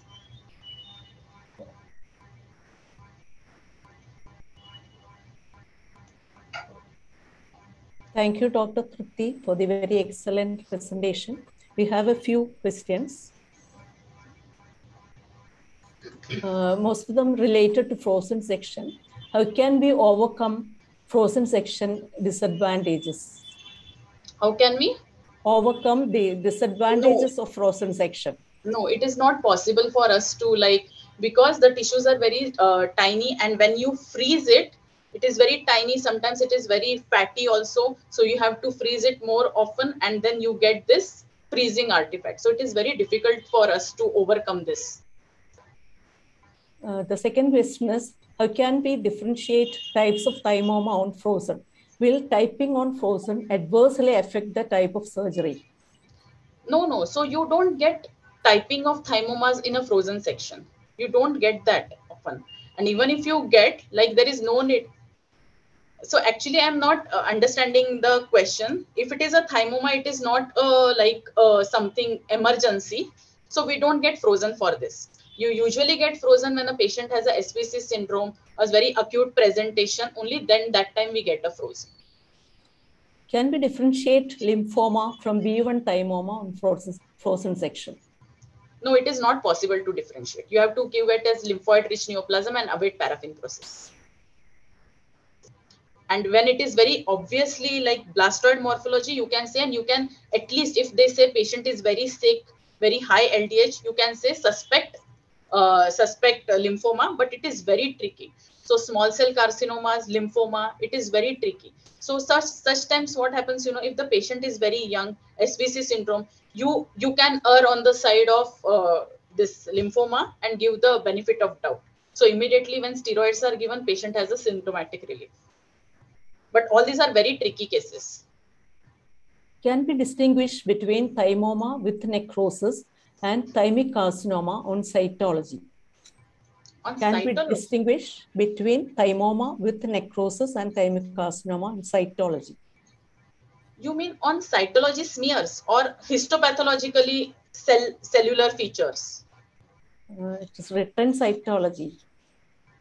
I think it's cytology, ma'am. I think cytology smears. What, in cytology smears? Yeah. No. Yes. Cytology smears, it is very difficult to say. So if it is a thymic, if you see lot of lymphoid cells, at least you can say that it is like a thymoma more. So if you say in thymomas, if you have type A thymoma, you will have a ovoid spindly cells, and then necrosis can also be seen, which is a feature of a atypical type A thymoma. And for anything to be a thymic carcinoma, you see obvious nuclear atypia. So if you see nuclear atypia, there is a lot of new pleomorphism, and you see necrosis, you can call it as a carcinoma. Is there in essential, like mediastinal lesions are very difficult on biopsy, so cytology are all the more difficult, and we usually don't get to classify on cytology smears. Is there any role for CD5 in B3 and thymic carcinoma? In B3 thymoma and thymic carcinoma. So B3 thymoma and thymic carcinoma. So what is the thing, if you see a core with a lobulated architecture, so if you see one lobule with epithelial predominant, you see in between fibrous bands, which suggests that it is some lobular architecture. The moment you start see a lobular architecture with some scattered lymphoid cells are on the side of B3 thymoma. If you see dense sclerotic stroma and infiltrating islands, cords, discohesive cells with atypia are on the side of thymic carcinomas. Now, in such cases, you can do CD5 and c-KIT if it is strong and diffusely positive, or you can say it is a thymic carcinoma. But it is not like, even in B3 thymoma, you may get, and even in thymic carcinoma, it can be negative. So it is mainly on the histomorphological features. So look at the nuclear atypia and the infiltration pattern. What's your experience with pediatric thymic tumors? Are thymic carcinomas in this age group commoner? In my experience, at least, I haven't seen in pediatric age group thymic carcinomas. But my experience may be limited in just 3-4 years. But I haven't come across.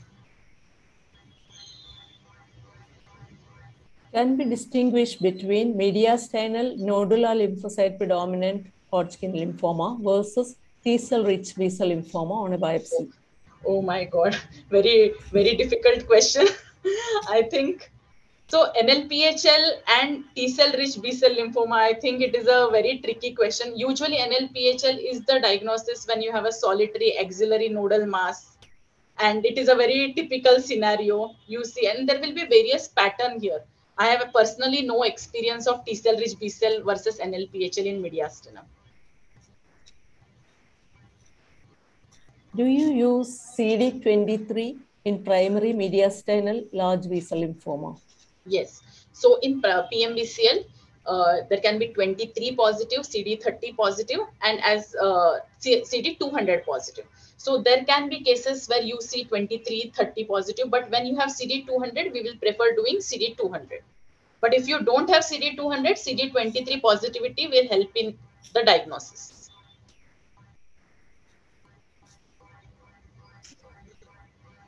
That's all. Thank you so much, Dr. Tripti, for the very excellent session.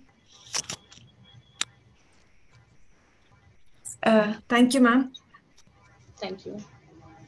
So we moving on to the last talk of the day. To introduce the speaker of the day, let me invite Dr. Lily Kuti Pothan.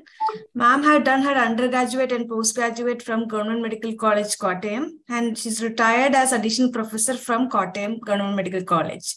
Now she's a professor at Pushpagiri Institute of Medical Science. Over to you, ma'am. Thank you, Dr. Ali, for that nice introduction. We have come to the last topic of today's webinar, and the topic is mediastinal tumors other than thymomas. As you all know, mediastinum is a wide area with so many normal structures within it.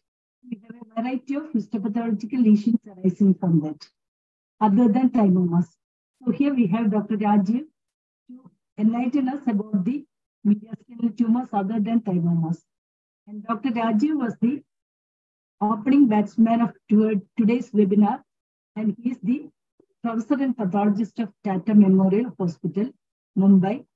And I think he was already introduced, so we'll directly go into the topic. So Dr. Rajiv, over to you, sir. Thank you, ma'am, for your kind introduction. And let me share my screen. Can you see my screen, ma'am? Yes, yes.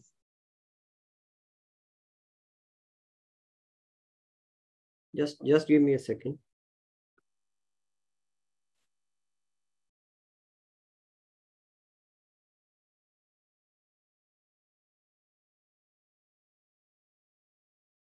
Okay.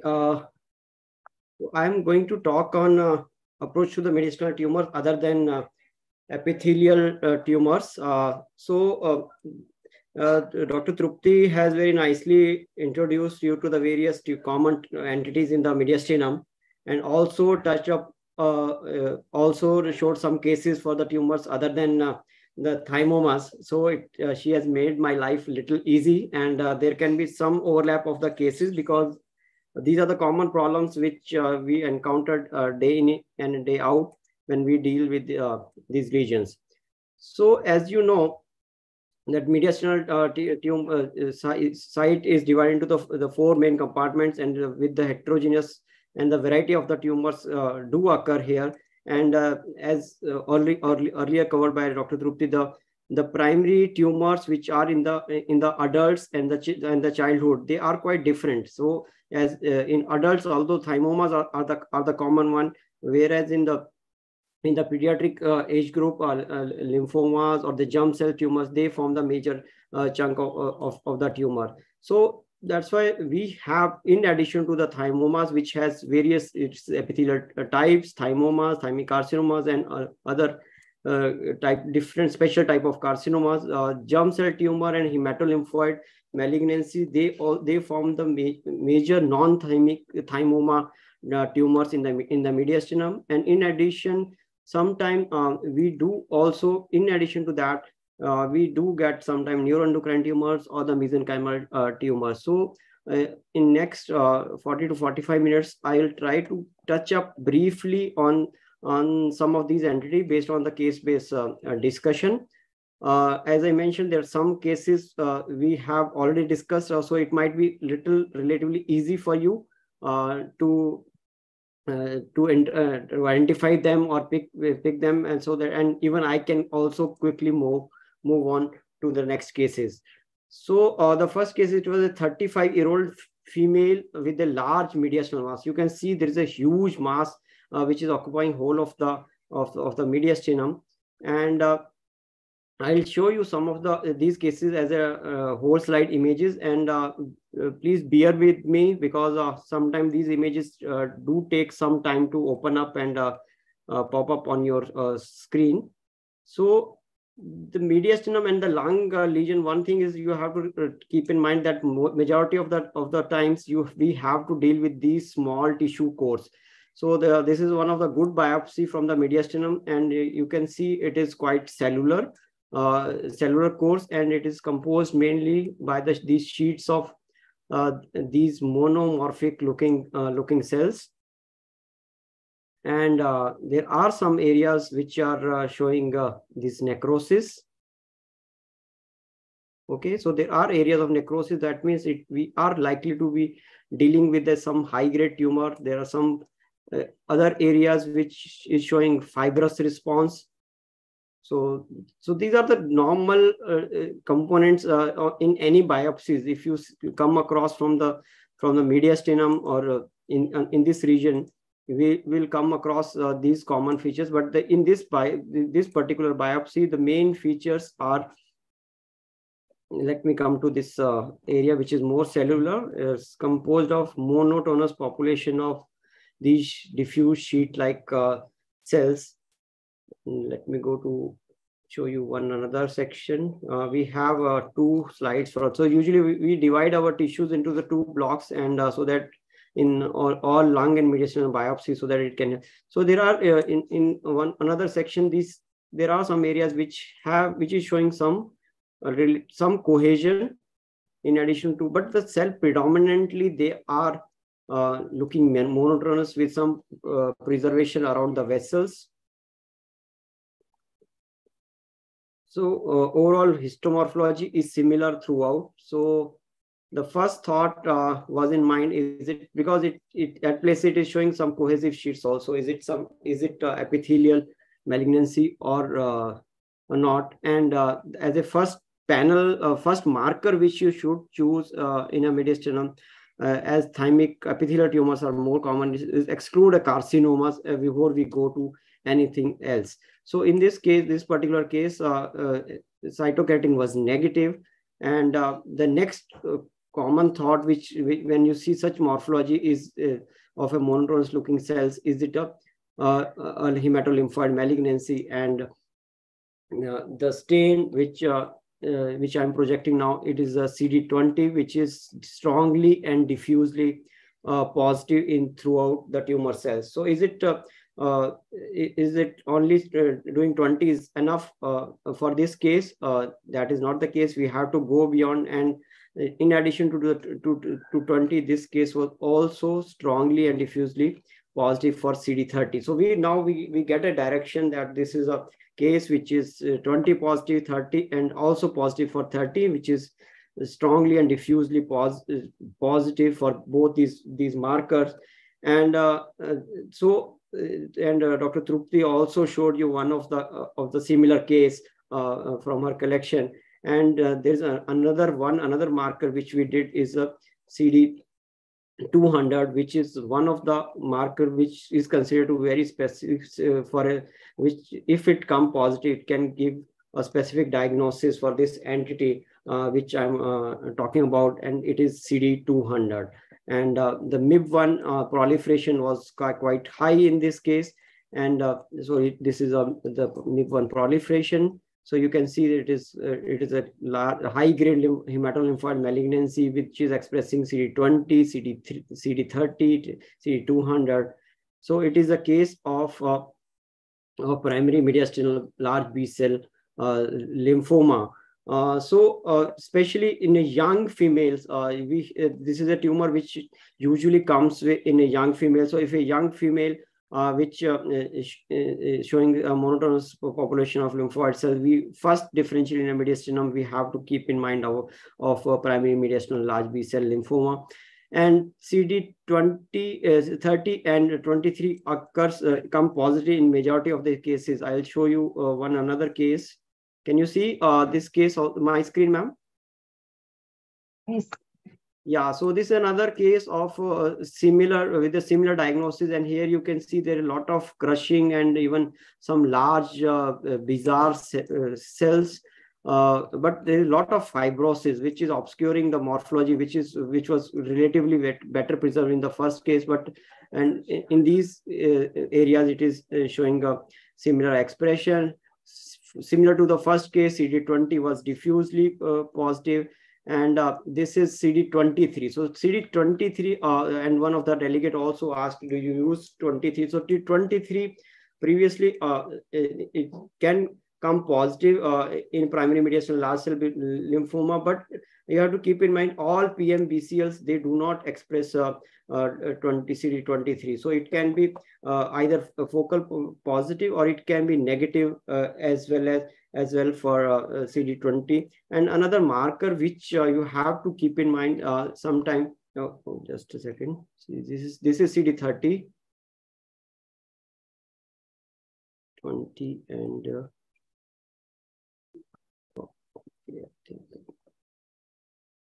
yeah. So another marker which you have, which PMBCLs can express is this is a nuclear marker. This is a P63. So you have to be very cautious, especially if you are thinking about thymic carcinomas, because thymic carcinomas are usually Paxate and P63 positive. So if you restrict your panel only to the limited markers and start with only squamous markers like a P63 or so, primary mediastinal large B-cell lymphoma, they can express P63, and so you should not get carried out by the aberrant P63 expression. It is a well-known fact, and some of my hematolymphoid colleagues also use this marker to distinguish this from other lymphomas in this vicinity. So this was about the first case, which was a primary mediastinal large B-cell lymphoma, and we have to keep in mind about this possibility, especially in the young females, and the markers CD20 diffuse positivity for 20, 30, and CD200 clinch the diagnosis. So let's move to the next case. It is a young male complaining of shortness of breath and loss of weight with a low-grade fever. CT scan shows a large mediastinal mass, and the biopsy from that is provided. So I'll again take some time so that before I go to the higher magnification. So in this biopsy, as compared to the first one, we are seeing a lot of fibrosis. So here the sclerosis and fibrosis is relatively more. There are, it is also showing the infiltration by some lymphoid cells. So I'll just move you around this biopsy course. So if you see on the low power, we are seeing mainly there is a sclerotic stroma and these lymphoid cells. And this area I like to bring your attention. You can see there are some cells which are relatively very large. I hope you can appreciate them on your screens as well. There are some cells which are, if you compare them with the surrounding lymphoid cells, they are pretty large in size. So as it is a conventional teaching, one of the common lesion which is lymphoid rich with the large cells, which is predominantly mononuclear, and we can see there are some halos around it, like that of a lacunar cells, and these cells are quite significant in number. So the first and foremost differential or the possibility we have to keep in mind is that of a Hodgkin lymphoma, and the markers for that we have to. This is just to show the 20 the lesion cells. Only there are focal aggregates of CD20 which are there. CD3, if we see the expression of CD3, it is relatively more, but now we would like to see definitely like to see whether these large cells were positive or not. So these are some of the large cells which are there in the background, but they are not picking up the CD3. And the next marker, which as expected, which is required for this case, is CD30. And just give me a little time so that slide can come to the focus. You can see there are majority of these cells were nicely picked up by picking up CD30. So we have a impression in our mind that this is likely to be a Hodgkin lymphoma. Patient is young male with a mediastinal mass and some B symptoms as well. So in addition to these markers, we also perform some additional markers like this is a PAX5. You can see the B cells which are strongly positive, but as compared to the large cells, they usually show the weak expression. So PAX5 in Hodgkin will always be a weak positivity, as you can see with this the arrows which I am pointing out. So you never expect a PAX5 to be very strong in a Hodgkin. And as we know that Hodgkin is considered to be associated with the EBV, and we have done EBV ISC also in this case, and you can see this these large cells are also positive for EBV. So this is the case of Hodgkin, and there's another new markers which is being now attempted by some people, is a STAT6. So STAT6, which we know that it used to come with a SFT, solitary fibrous tumor. So you can see that as compared to the background cells, the Hodgkin cells are nicely picking up with the STAT6. So these are the new markers which earlier considered to be specific for one entity now, and eventually can when they are tried in other tumors, they also help. So if you are stuck in any case, so why I'm showing these different type of markers in these first two cases, because these majority of the time we deal with a very tiny core biopsies, and one marker may or may not give you conclusive answers. And the problem with the Hodgkin in the mediastinum is that because one thing, we have to make a diagnosis on the core biopsies on limited material. If there is a extensive fibrosis and crushing artifacts, your markers may or may not give you a conclusive answer. And especially if your RS cells are very scanty or rare, then you will always be hesitant to offer a diagnosis. And if you are not comfortable, don't hesitate to ask for the additional biopsy. But any additional biopsy means it is additional resources which a patient need to spend, and it delays the treatment. So try to make a best, put your best resources on the first shot. And even there are some other markers which were earlier not described to be used in the lymphomas, like STAT6 in Hodgkin lymphoma. So you can try them as well, because STAT6 being a nuclear marker, it can be really be very useful. So let's move to third case. This, although there is a very long history, I'll just summarize the history for you. There is a young male with a no comorbidity and addictions, and PET scan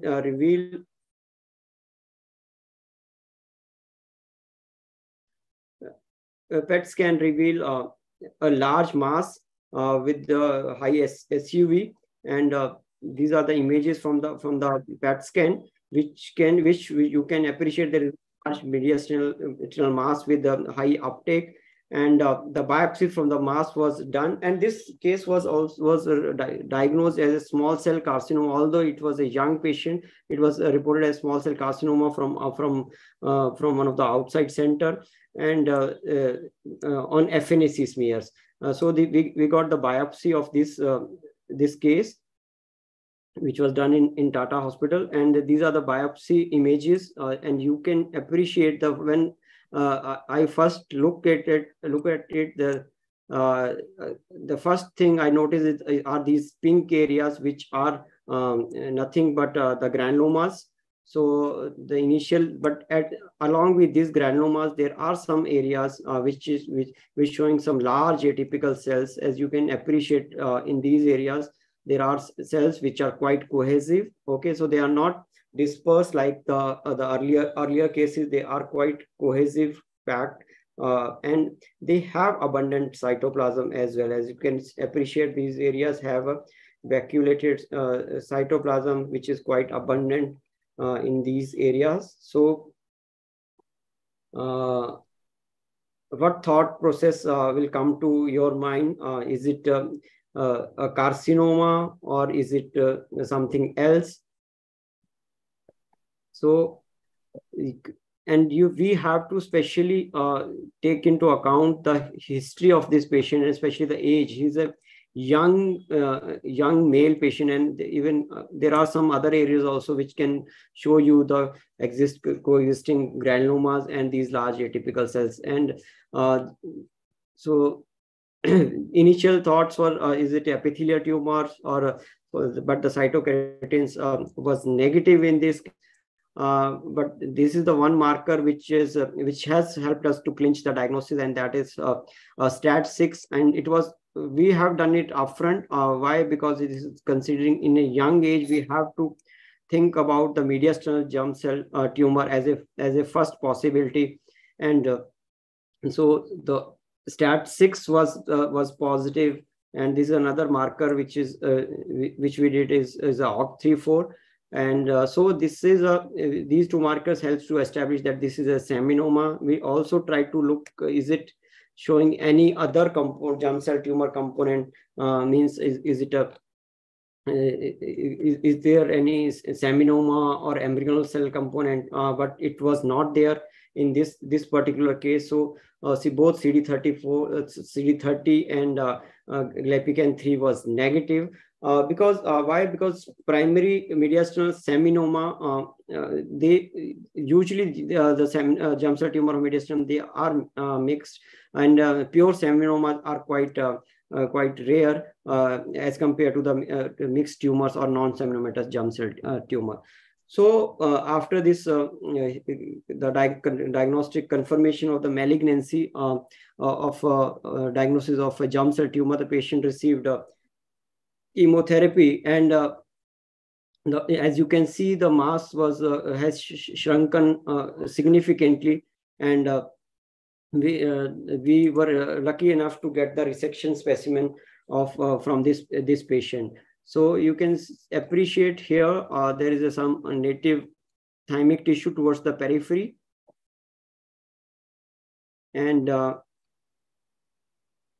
the majority of the tumor which was excised, it is fibrosed, and hardly there are very focal areas which were either showing these vascular proliferations, or there are some cellular areas like this. I'll just come and show you these areas in a high magnification. So these are the areas which are epithelial. They are quite looking atypical, and you can appreciate. So in a known case, you will expect that this might be some residual germ cell tumor, and which looking slightly different from the seminoma. So the thought process in your mind will be it might be an embryonal carcinoma which was missed on the initial biopsy. So that was the one area, and I'll show you another section. But at the surrounding majority of the area is also showing large areas of necrosis, as you can appreciate here. So these are the areas of necrosis, and some of these areas with the vascular proliferation, some native peripheral thymic tissue, compressed thymic tissue, and there were some areas where there is some mesenchymal proliferation was there in the nodular formation, which you are not very sure what is happening in these areas, because is it a part of the response or is it a part of the tumor? But it was definitely different from the areas which I showed you in the first slide, which were quite pleomorphic and high grade. Okay, so let's move on to the ISCs in this case, as we initially thought that the area which is looking very large, atypical, that could be possibly an embryonal carcinoma component of the tumor, and these are the areas of the tumor which is negative for CD30. So that means it is unlikely to be a embryonal carcinoma.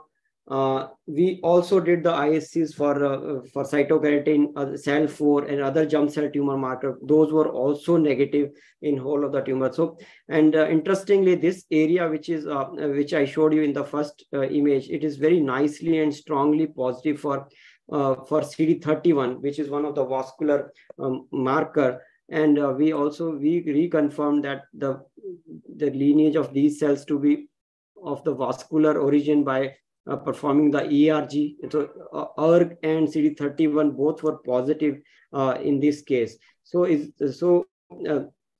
that is one part of the story that we thought that it can be, is it a somatic malignancy in the form of angiosarcoma in a known case of germ cell tumor. But just to summarize the findings, so there are large areas of vascular proliferation with multiple nodular patterns also, in addition to those highly pleomorphic areas, and there are extensive therapy-related changes in the form of homeostasis, necrosis, inflammation, and cholesterol clefts. So then we did a little literature search, because this tumor morphology was not completely fitting with what is expected. So, and we came across this entity that is a vasculogenic mesenchymal tumor, and it is a particular specific entity which is described by, especially in the mediastinal tumor, and it is considered to be as a precursor of angiosarcoma. So if you see from these are the pictures from this article, so these tumors, especially in the post-chemotherapy, and patients who have a yolk sac tumor component, they show these changes more frequently as per this paper. So you can see there are a lot of vascular proliferations, which we may ignore them either as a part of the therapy response or therapeutic response. So this Levy et al., they have described these tumors as a vasculogenic tumor, and they can be either they categorize into three main categories based purely on morphology. They can be either teratoma with vasculogenic stroma, or vasculogenic mesenchymal tumors, which can be either low grade or high grade. We are seeing in this particular case, it is quite a high grade and consistent with the angiosarcoma. So this was a case, and these VMT tumors, they can show the loss of 12p heterogeneity, and there is an association of these tumors with other somatic malignancy as well as the hematological malignancy as well. So especially in a germ cell tumor, in a post-resection specimen, I recommend you should keep this possibility of a vasculogenic mesenchymal tumor, especially if you see a lot of vascular proliferation, which is forming a nodule and a nodular configuration. So we have called this case as a vasculogenic mesenchymal tumor with angiosarcomatous transformation in a known case of mediastinal germ cell tumor. And we have a good collection of mediastinal germ cell tumor, and we have published our experience of the same also. And especially in our data, we found there is a very high prevalence of somatic malignancy in the mediastinal germ cell tumor, which was not described in other sites of or gonadal germ cell tumors. So around 10% of the cases shows some form of somatic malignancy, which was quite unique. And at that time, when we published this paper, we were not aware of this vasculogenic mesenchymal tumor. So maybe in future, we will be able to appreciate or identify these lesions more precisely. And just to show another case of mediastinal germ cell tumor, and here you can see this is a case of a germ cell tumor, and it is looking like a placenta, absolutely like a placenta. So it is like a placental transmorgification of we can see. So these such sort of vascular changes you might see. I don't know whether these are whether it is related to some of the therapeutic drugs which is causing so much vascular proliferation, especially in these mediastinal tumors, or is it related to the germ cell nature of these tumors to have these unique changes. So this was about this case of a germ cell tumor which has shown an angiosarcomatous transformation as second somatic malignancy, and in the background we have a vasculogenic mesenchymal transformation. So let's move to another case, which is a large 48-year-old male with the anterior mediastinal mass which is measuring around 30 centimeters. So you can imagine this is a huge mass, and these are the gross images. It appears as a lobulated mass with some fleshy areas and yellowish discoloration. There are no necrosis or hemorrhage in any of these sections. And when we saw the sections, so this tumor appear to be rich in the adipocytes. So and they look quite mature adipocytes. So is it? But we don't expect such a large tumor occupying the mediastinum, and which is which is rich in a fat.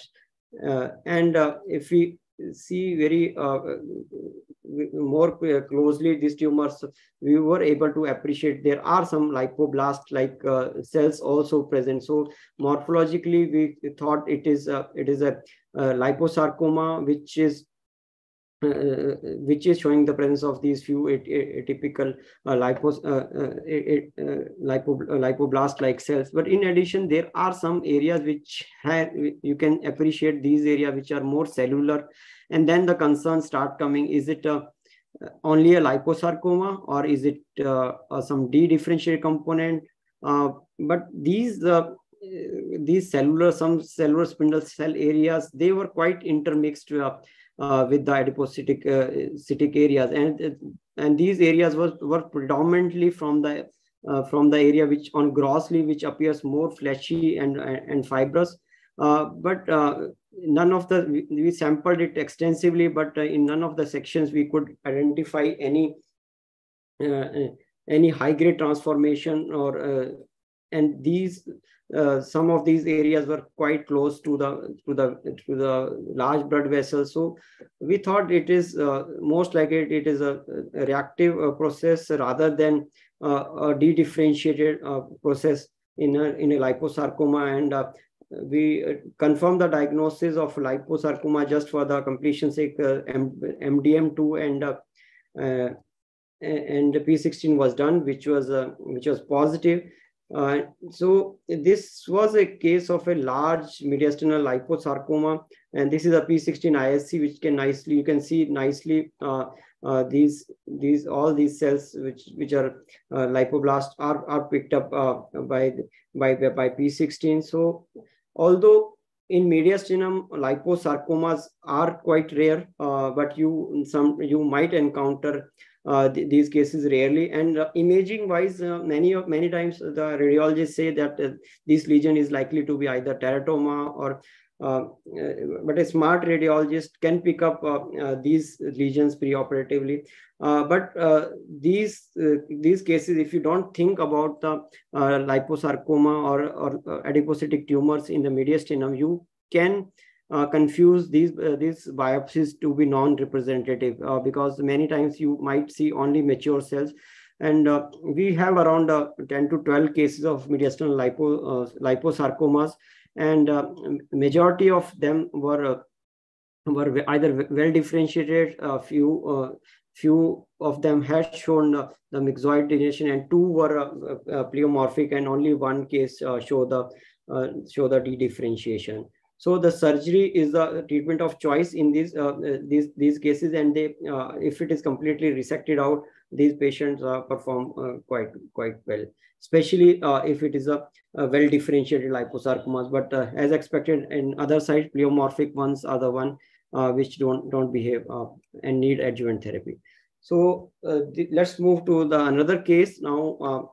Shifting gears from the mesenchymal tumor to some other entities in the mediastinum.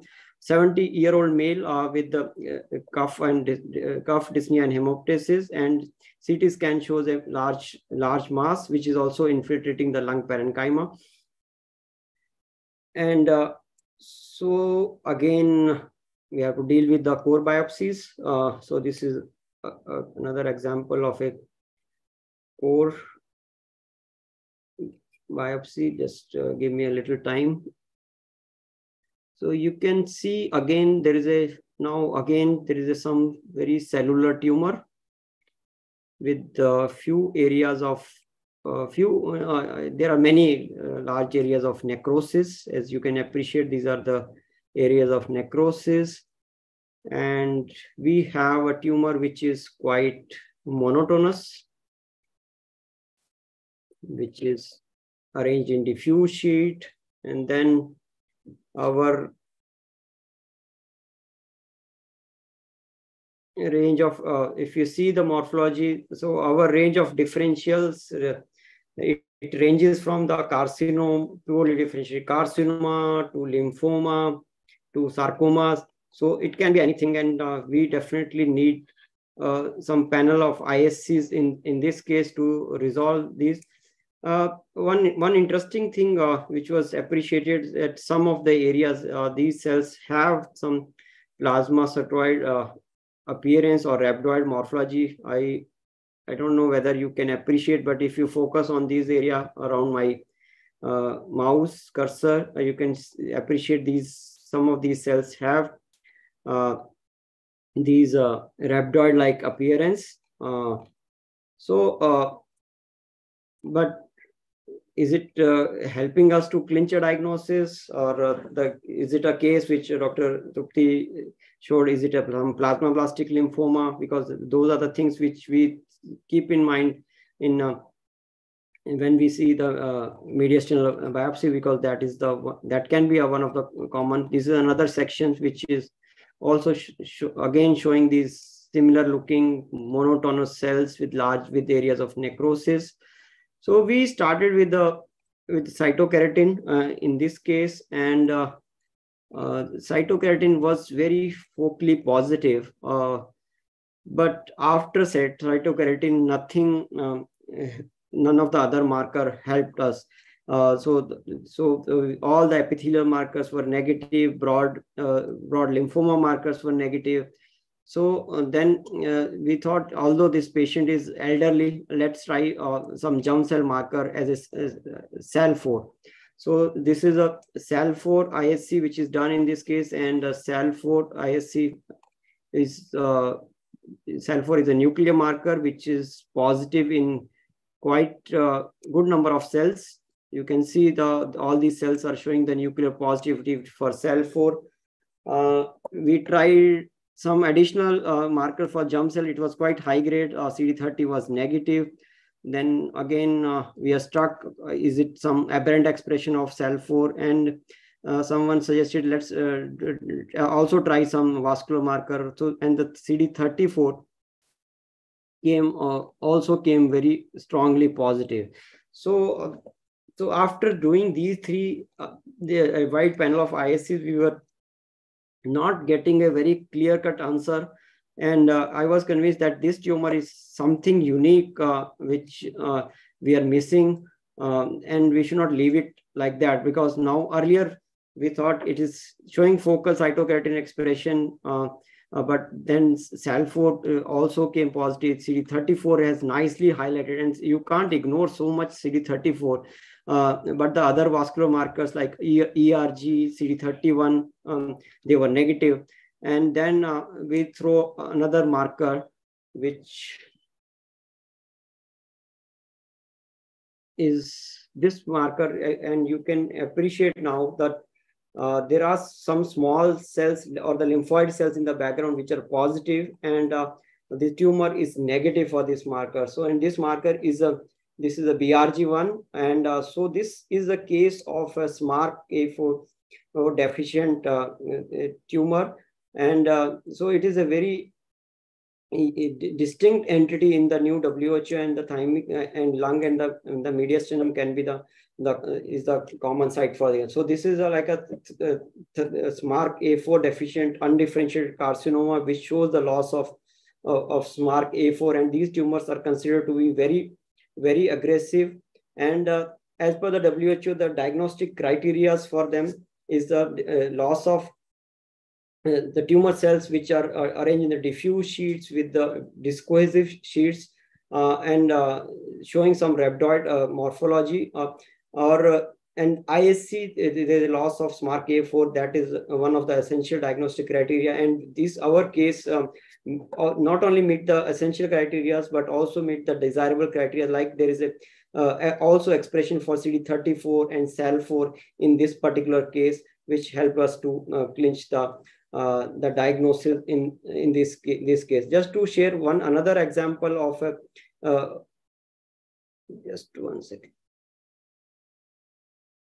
Yeah, so there's another example of a similar tumor, but with a different morphology.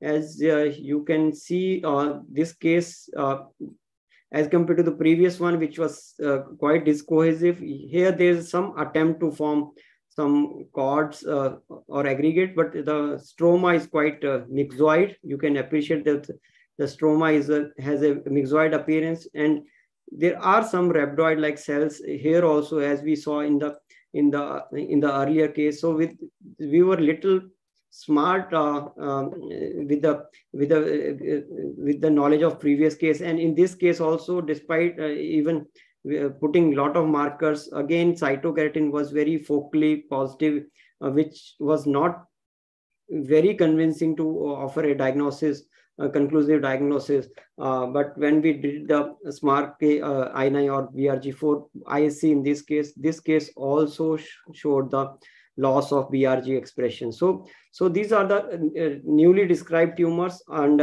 if you are struck with a diagnosis where it is not leading you to anywhere, please do consider the possibility of this diagnostic entity in your differential, and the diagnosis can be established by doing this simple ISC, that is a BRG1 on these cases. Okay, now let's go on to the next case, which is a young female with a large hilar mass. So most of the cases will have a similar sort of history. And so now this is a young patient, again showing these tissue cores.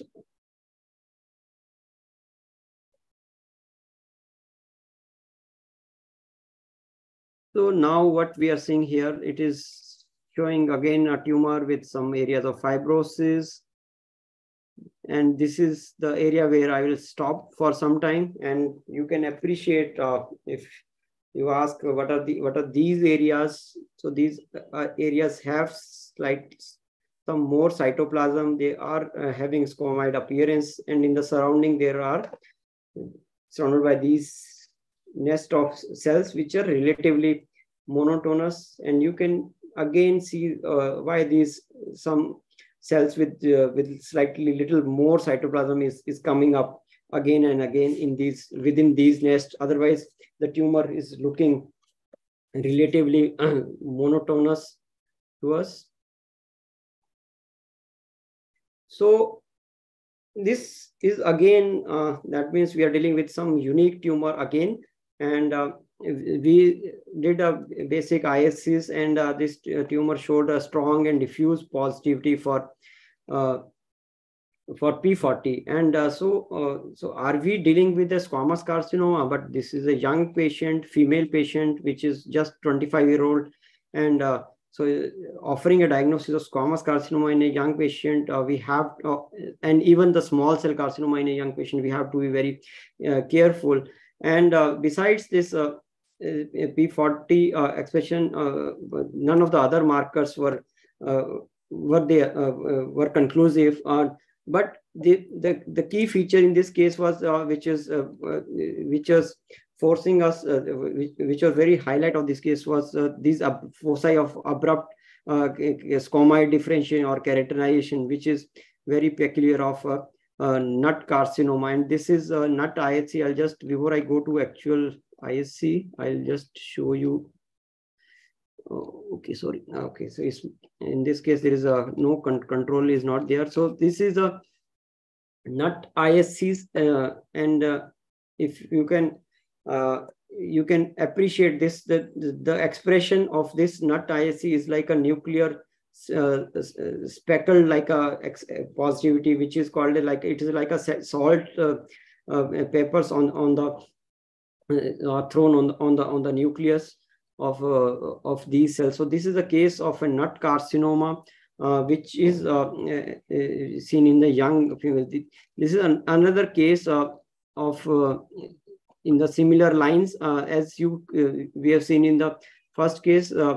Here also there are cells which are relatively monotonous, but these cells have slightly more cytoplasm as compared to the first one.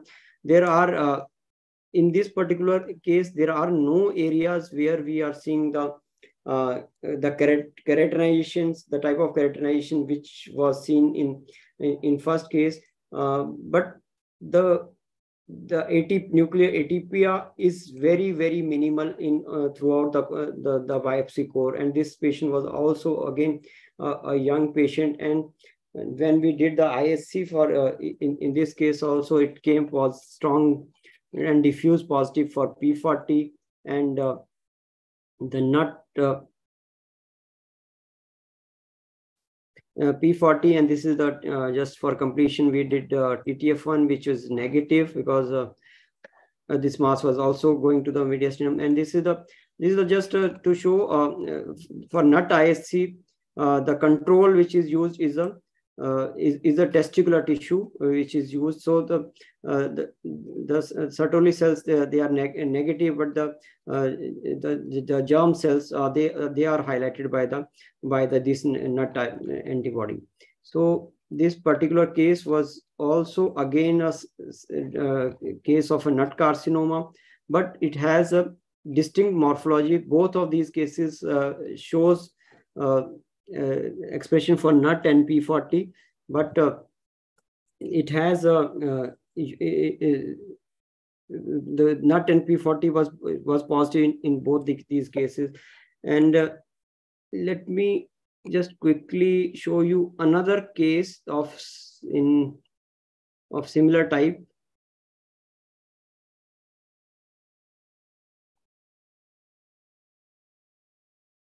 So as now you can see, this case is again have a quite monotonous population of cells, which is throughout it is showing similar morphology without any areas of abrupt keratinization. Here another unique feature is you can see there are many neutrophils also within these areas.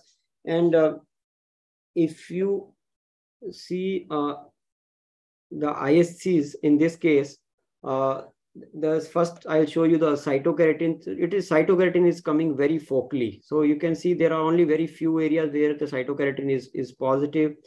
And even, sorry, this is not, yeah. So even the P40 is also very patchy. So as compared to the first two cases where we are seeing the diffuse positivity for P40 or P63, it was very patchy. And again, the nut ISC was very strong and diffuse, nice spectral positivity is being appreciated. So so these are the three cases where we can see the distinct morphology of a nut carcinoma. And you have to keep this diagnosis in mind, especially in a young female, young patients, which shows the monotonous population of the similar looking cells. So this was just a second.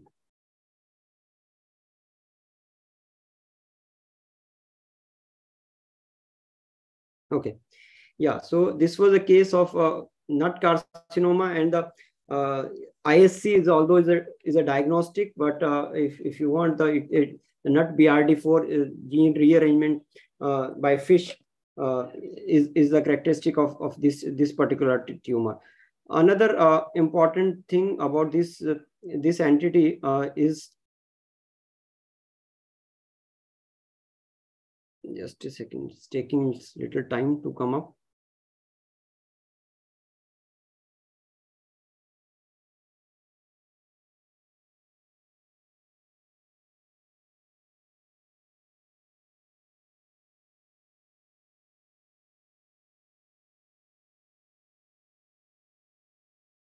I'm sorry, I think my computer, it's hanged up. How much time I have? So I just want to emphasize on this case, because nut carcinoma can, especially of the lung and mediastinum, they can be negative for P40 and P40, or they can show the focal expression for these markers. So in these cases, you have to be a little more careful, and as nut immunohistochemistry can be negative. Sorry, P40 ISC can be negative in these cases, and if you don't do the nut ISC, you might miss some of these cases. How much time I have? I have 2-3 more cases also. 15 minutes, sir. Okay, sorry, I think there is some issue with the projection. Earlier, you were able to see it clearly? Yes, sir. Yes, sir.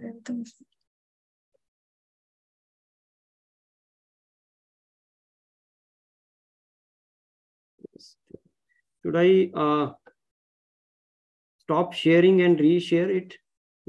Is it okay with you? I think it's better because it's not coming. So you can stop it and reshare. Yeah, just give me a second.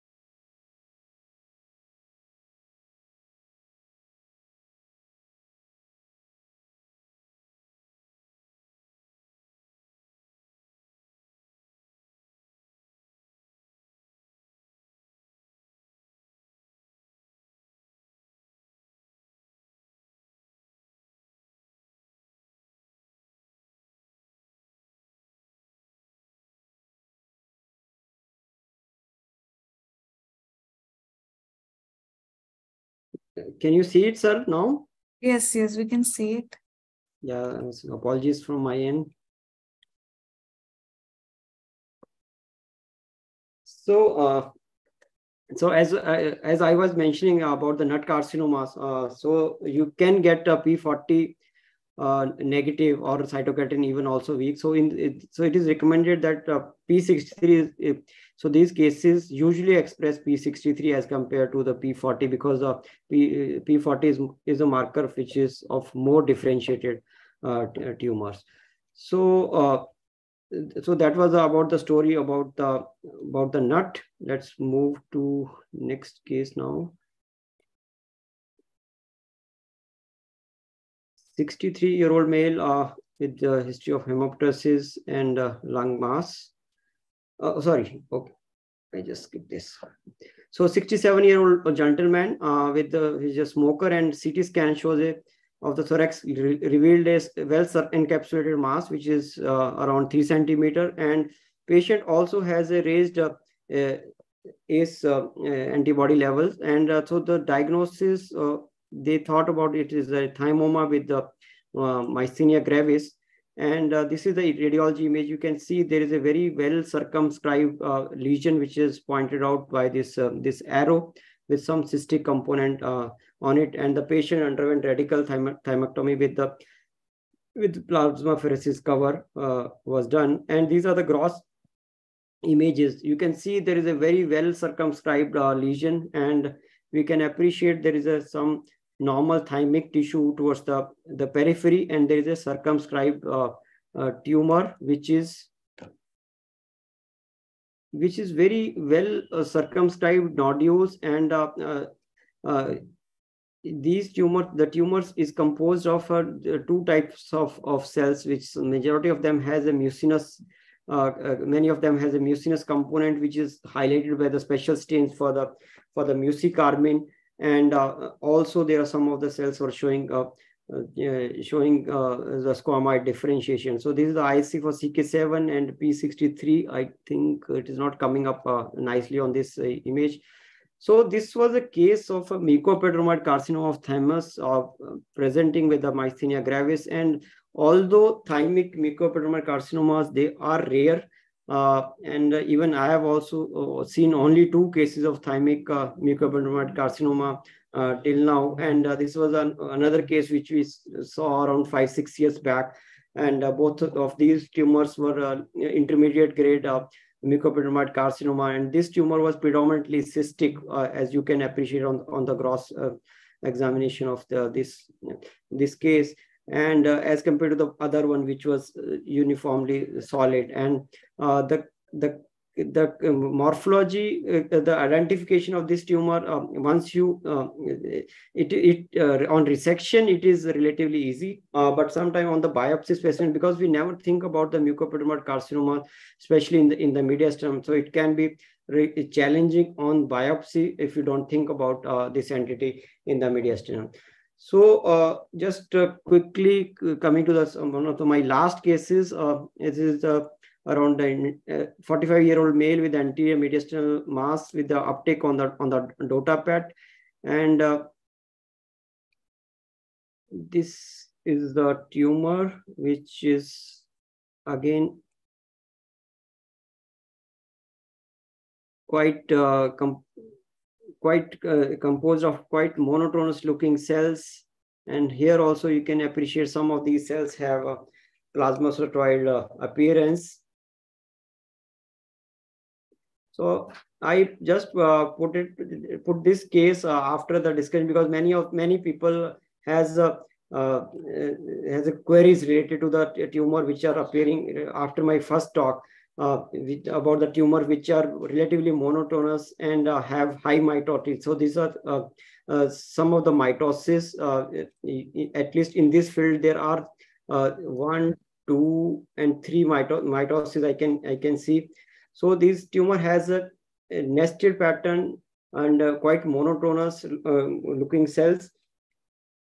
And this is a synaptophysin stain. So that means all these cells are of neuroendocrine origin. And I'll just quickly go. This is chromogranin, which is also established, supporting the neuroendocrine differentiation. The main thing which I like this, we'll skip this marker. So yeah, so this, I would like to focus you on this stain, which is a Ki67. So this is the problem which even some of you have asked the questions about the neuroendocrine tumor, which shows, which are differentiated, but with the high mitosis and proliferation, how to address or give the diagnosis in this case. So this Ki67 is quite high, what we expect in a typical carcinoid. So there are no areas of necrosis in this case, but mitosis and Ki6 proliferation was quite significant, and morphologically it was like that of a well-differentiated neuroendocrine tumor. So this is a case of a carcinoid with elevated mitotic count or the Ki67 proliferation. And as I mentioned in my first talk also, that you have to give this whenever you come across such case. If you can do molecular or P53 or retinoblastoma, it is well and good. But if it is not available, then you should give a rider that this tumor has high proliferation, and it is likely to behave more aggressively, so that they can take a treatment call depending on that. So with these couple of cases, I'd like to conclude that mediastinum, it is a site for heterogeneous group of tumors, and diagnosis on the small core biopsies can be really very challenging. And each case is different, and you have to struggle many times, if especially for these unconventional cases. But majority of the cases, or run-of-the-mill cases, are thymic epithelial tumors. And Dr. Trupti has nicely illustrated you how to distinguish, or what is the diagnostic approach you should adopt when you're dealing with a thymic epithelial tumor. So how I see, when I see a thymoma, is it epithelial rich or lymphoid rich? If it is epithelial rich, your differentials are type A thymoma or B3. If it is a lymphoid rich, then it is either B1 or B2 thymoma. And if it is quite pleomorphic with infiltrative edges, then it is likely to be a thymic carcinoma. So other than these common epithelial tumors, the cases which I showed, they are rare, but you might encounter them once in your lifetime. So with this, I end my talk, and sorry for some technical glitch in between, and you have to wait a little longer for that. And if there are any queries or any questions, I'll be happy to take them. It was an excellent talk, Dr. Rajiv. I have taken care to include many diverse cases, many newer entities, and also rare entities in your talk. And also you have introduced us to the newer IHC markers. Thank you very much. I think we have a few questions and take a few of them. Yeah, sure, ma'am. So I hope the relay was okay for the digital cases, because that is sometime it can be a little challenging. It was good and clear. No problem. Okay, thank you so much. Now in our IAPM also, we have started using digitalized slides. Yes. So everybody might have become familiar with this. Yeah, because they give the more realistic picture of a case, and you can get engaged with the case as you are doing. I was sitting on a microscope. The first question is, what will you advise on limited biopsy material and IHC panel?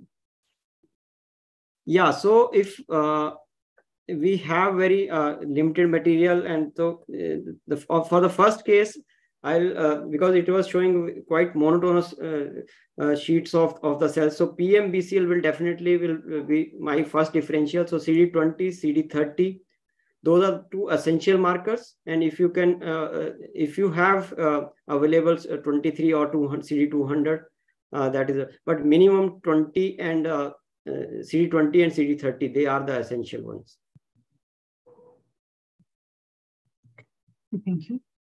Next question is, lipomatous like areas in differentiated liposarcoma. What is your opinion and experience on this? Ma'am, can you repeat question? Lipomatous aseptic areas in a de-differentiated liposarcoma. What is your opinion and experience on this? Can this scenario lead to diagnostic difficulty? Yeah, I agree. And even in this particular case, there were some focal areas which have SFT like appearance, so I was also doubtful whether this is it a SFT like a differentiation or not. But I completely agree that is a very rare diagnosis. And if you have a characteristic discrete areas, like in this case, there were some areas which were showing some storiform like pattern, but they were intermixed with it within the adiposity component. So in those situations, you can it can be part of some reactive proliferation rather than the true de-differentiation. So for true de-differentiation, distinct area, if it is there, then it is you can call it. Earlier, it was presumed that only the high-grade de-differentiation should be mentioned, but now there is enough data which shows any sort of de-differentiation, either it is a low-grade or a high-grade, should be documented. The next question is about the thickness of the sections. Is that what microns do you advise it for a crushed tissue? I've not tried cutting a crushed biopsy on a different different micro. So I will not be the right person to answer this question. Or if the person who has asked, if they have their experience, if they cut it out at low micron thickness, and whether it really helped them, because crushed biopsy to do maximum IHC markers. Yeah, that's true. You could, but for ISC we have to cut it at 2 to 3 micron, not more than that. So, but if for morphology, whether it really helped to in a crushed biopsy, I have not tried that. Next time a crushed biopsy come, I will try to cut it at lower thickness. And any experience from your end, ma'am, especially on the pertaining to this question?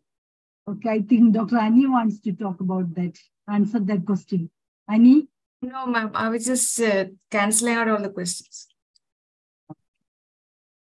Okay, so can we go to the next question? That is, if it histologically looks like neuroendocrine carcinoma with focal synaptophysin positivity and focal patchy P40, can be called mixed?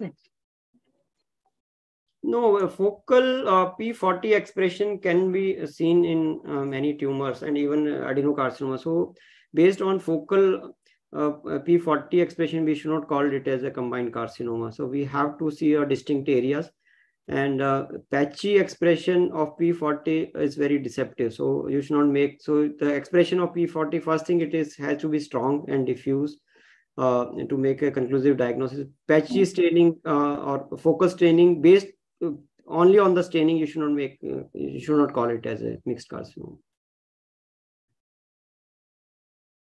Can we take a few more questions?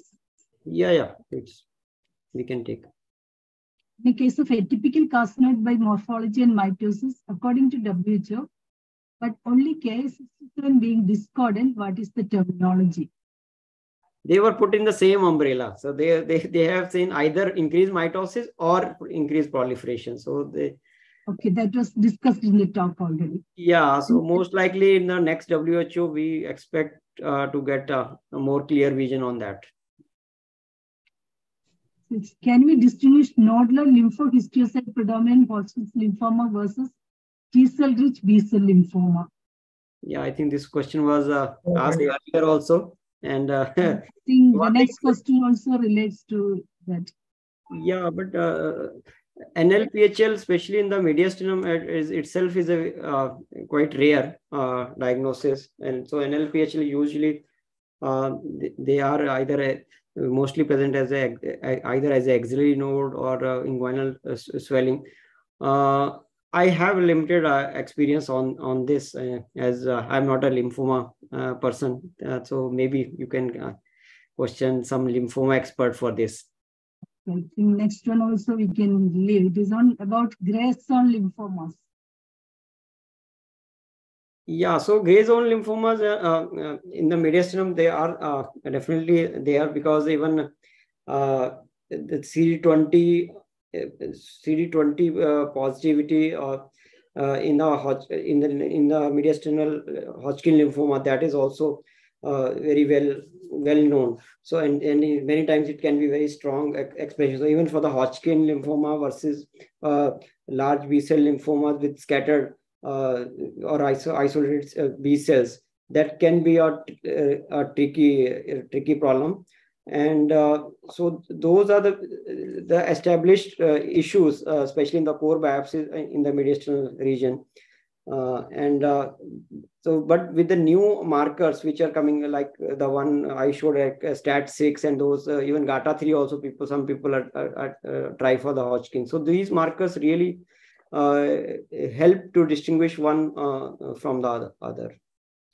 But there are some cases which will not give you answers, because tumor don't read the books, and some things will always remain in the gray zone. Are they only in context of mediastinal lesions? That is what he wants to know. Yeah, so major problem is between mediastinal Hodgkin versus a B cell, large B cell lymphomas, because there is an overlap of the markers. So that is what is particularly mentioned in the mediastinal region. So the clue to reduce the gray zone lymphoma is you have to go with the more and additional ISCs. Then only you can give a more precise diagnosis. So if we restrict only to 20 or 30, we might end up calling, and especially if these RS-like cells, they are quite abundant. So in those cases, you can fall in the trap. Thank you very much, Dr. Rajiv. I think the questions have ended.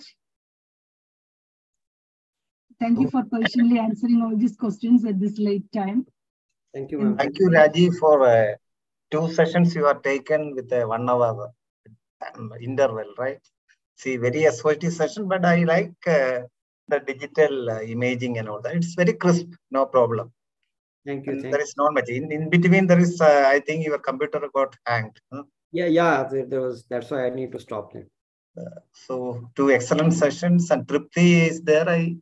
She's here. Yes, sir. She's there. Okay. Yes, I'm there. Yeah. So thank you, Dr. Tripti, as well as Rajiv, for this wonderful session. So this is the end of the first day session of the webinar. And tomorrow we will have 3 more sessions, common sessions. One is mucosal biopsies, then go by the granulomatous lesion, and the last one is interstitial lung diseases. So we start sharp at 6:30. Thank you once again, the speakers and the moderators. And, thank you, Rajan and Dr. Ani, for giving me this opportunity. Thank you very much, and good night. And thank you, everybody, and good night. Thank you, sir. Thank you, sir. Thank you, sir. Thank you. Thank you all.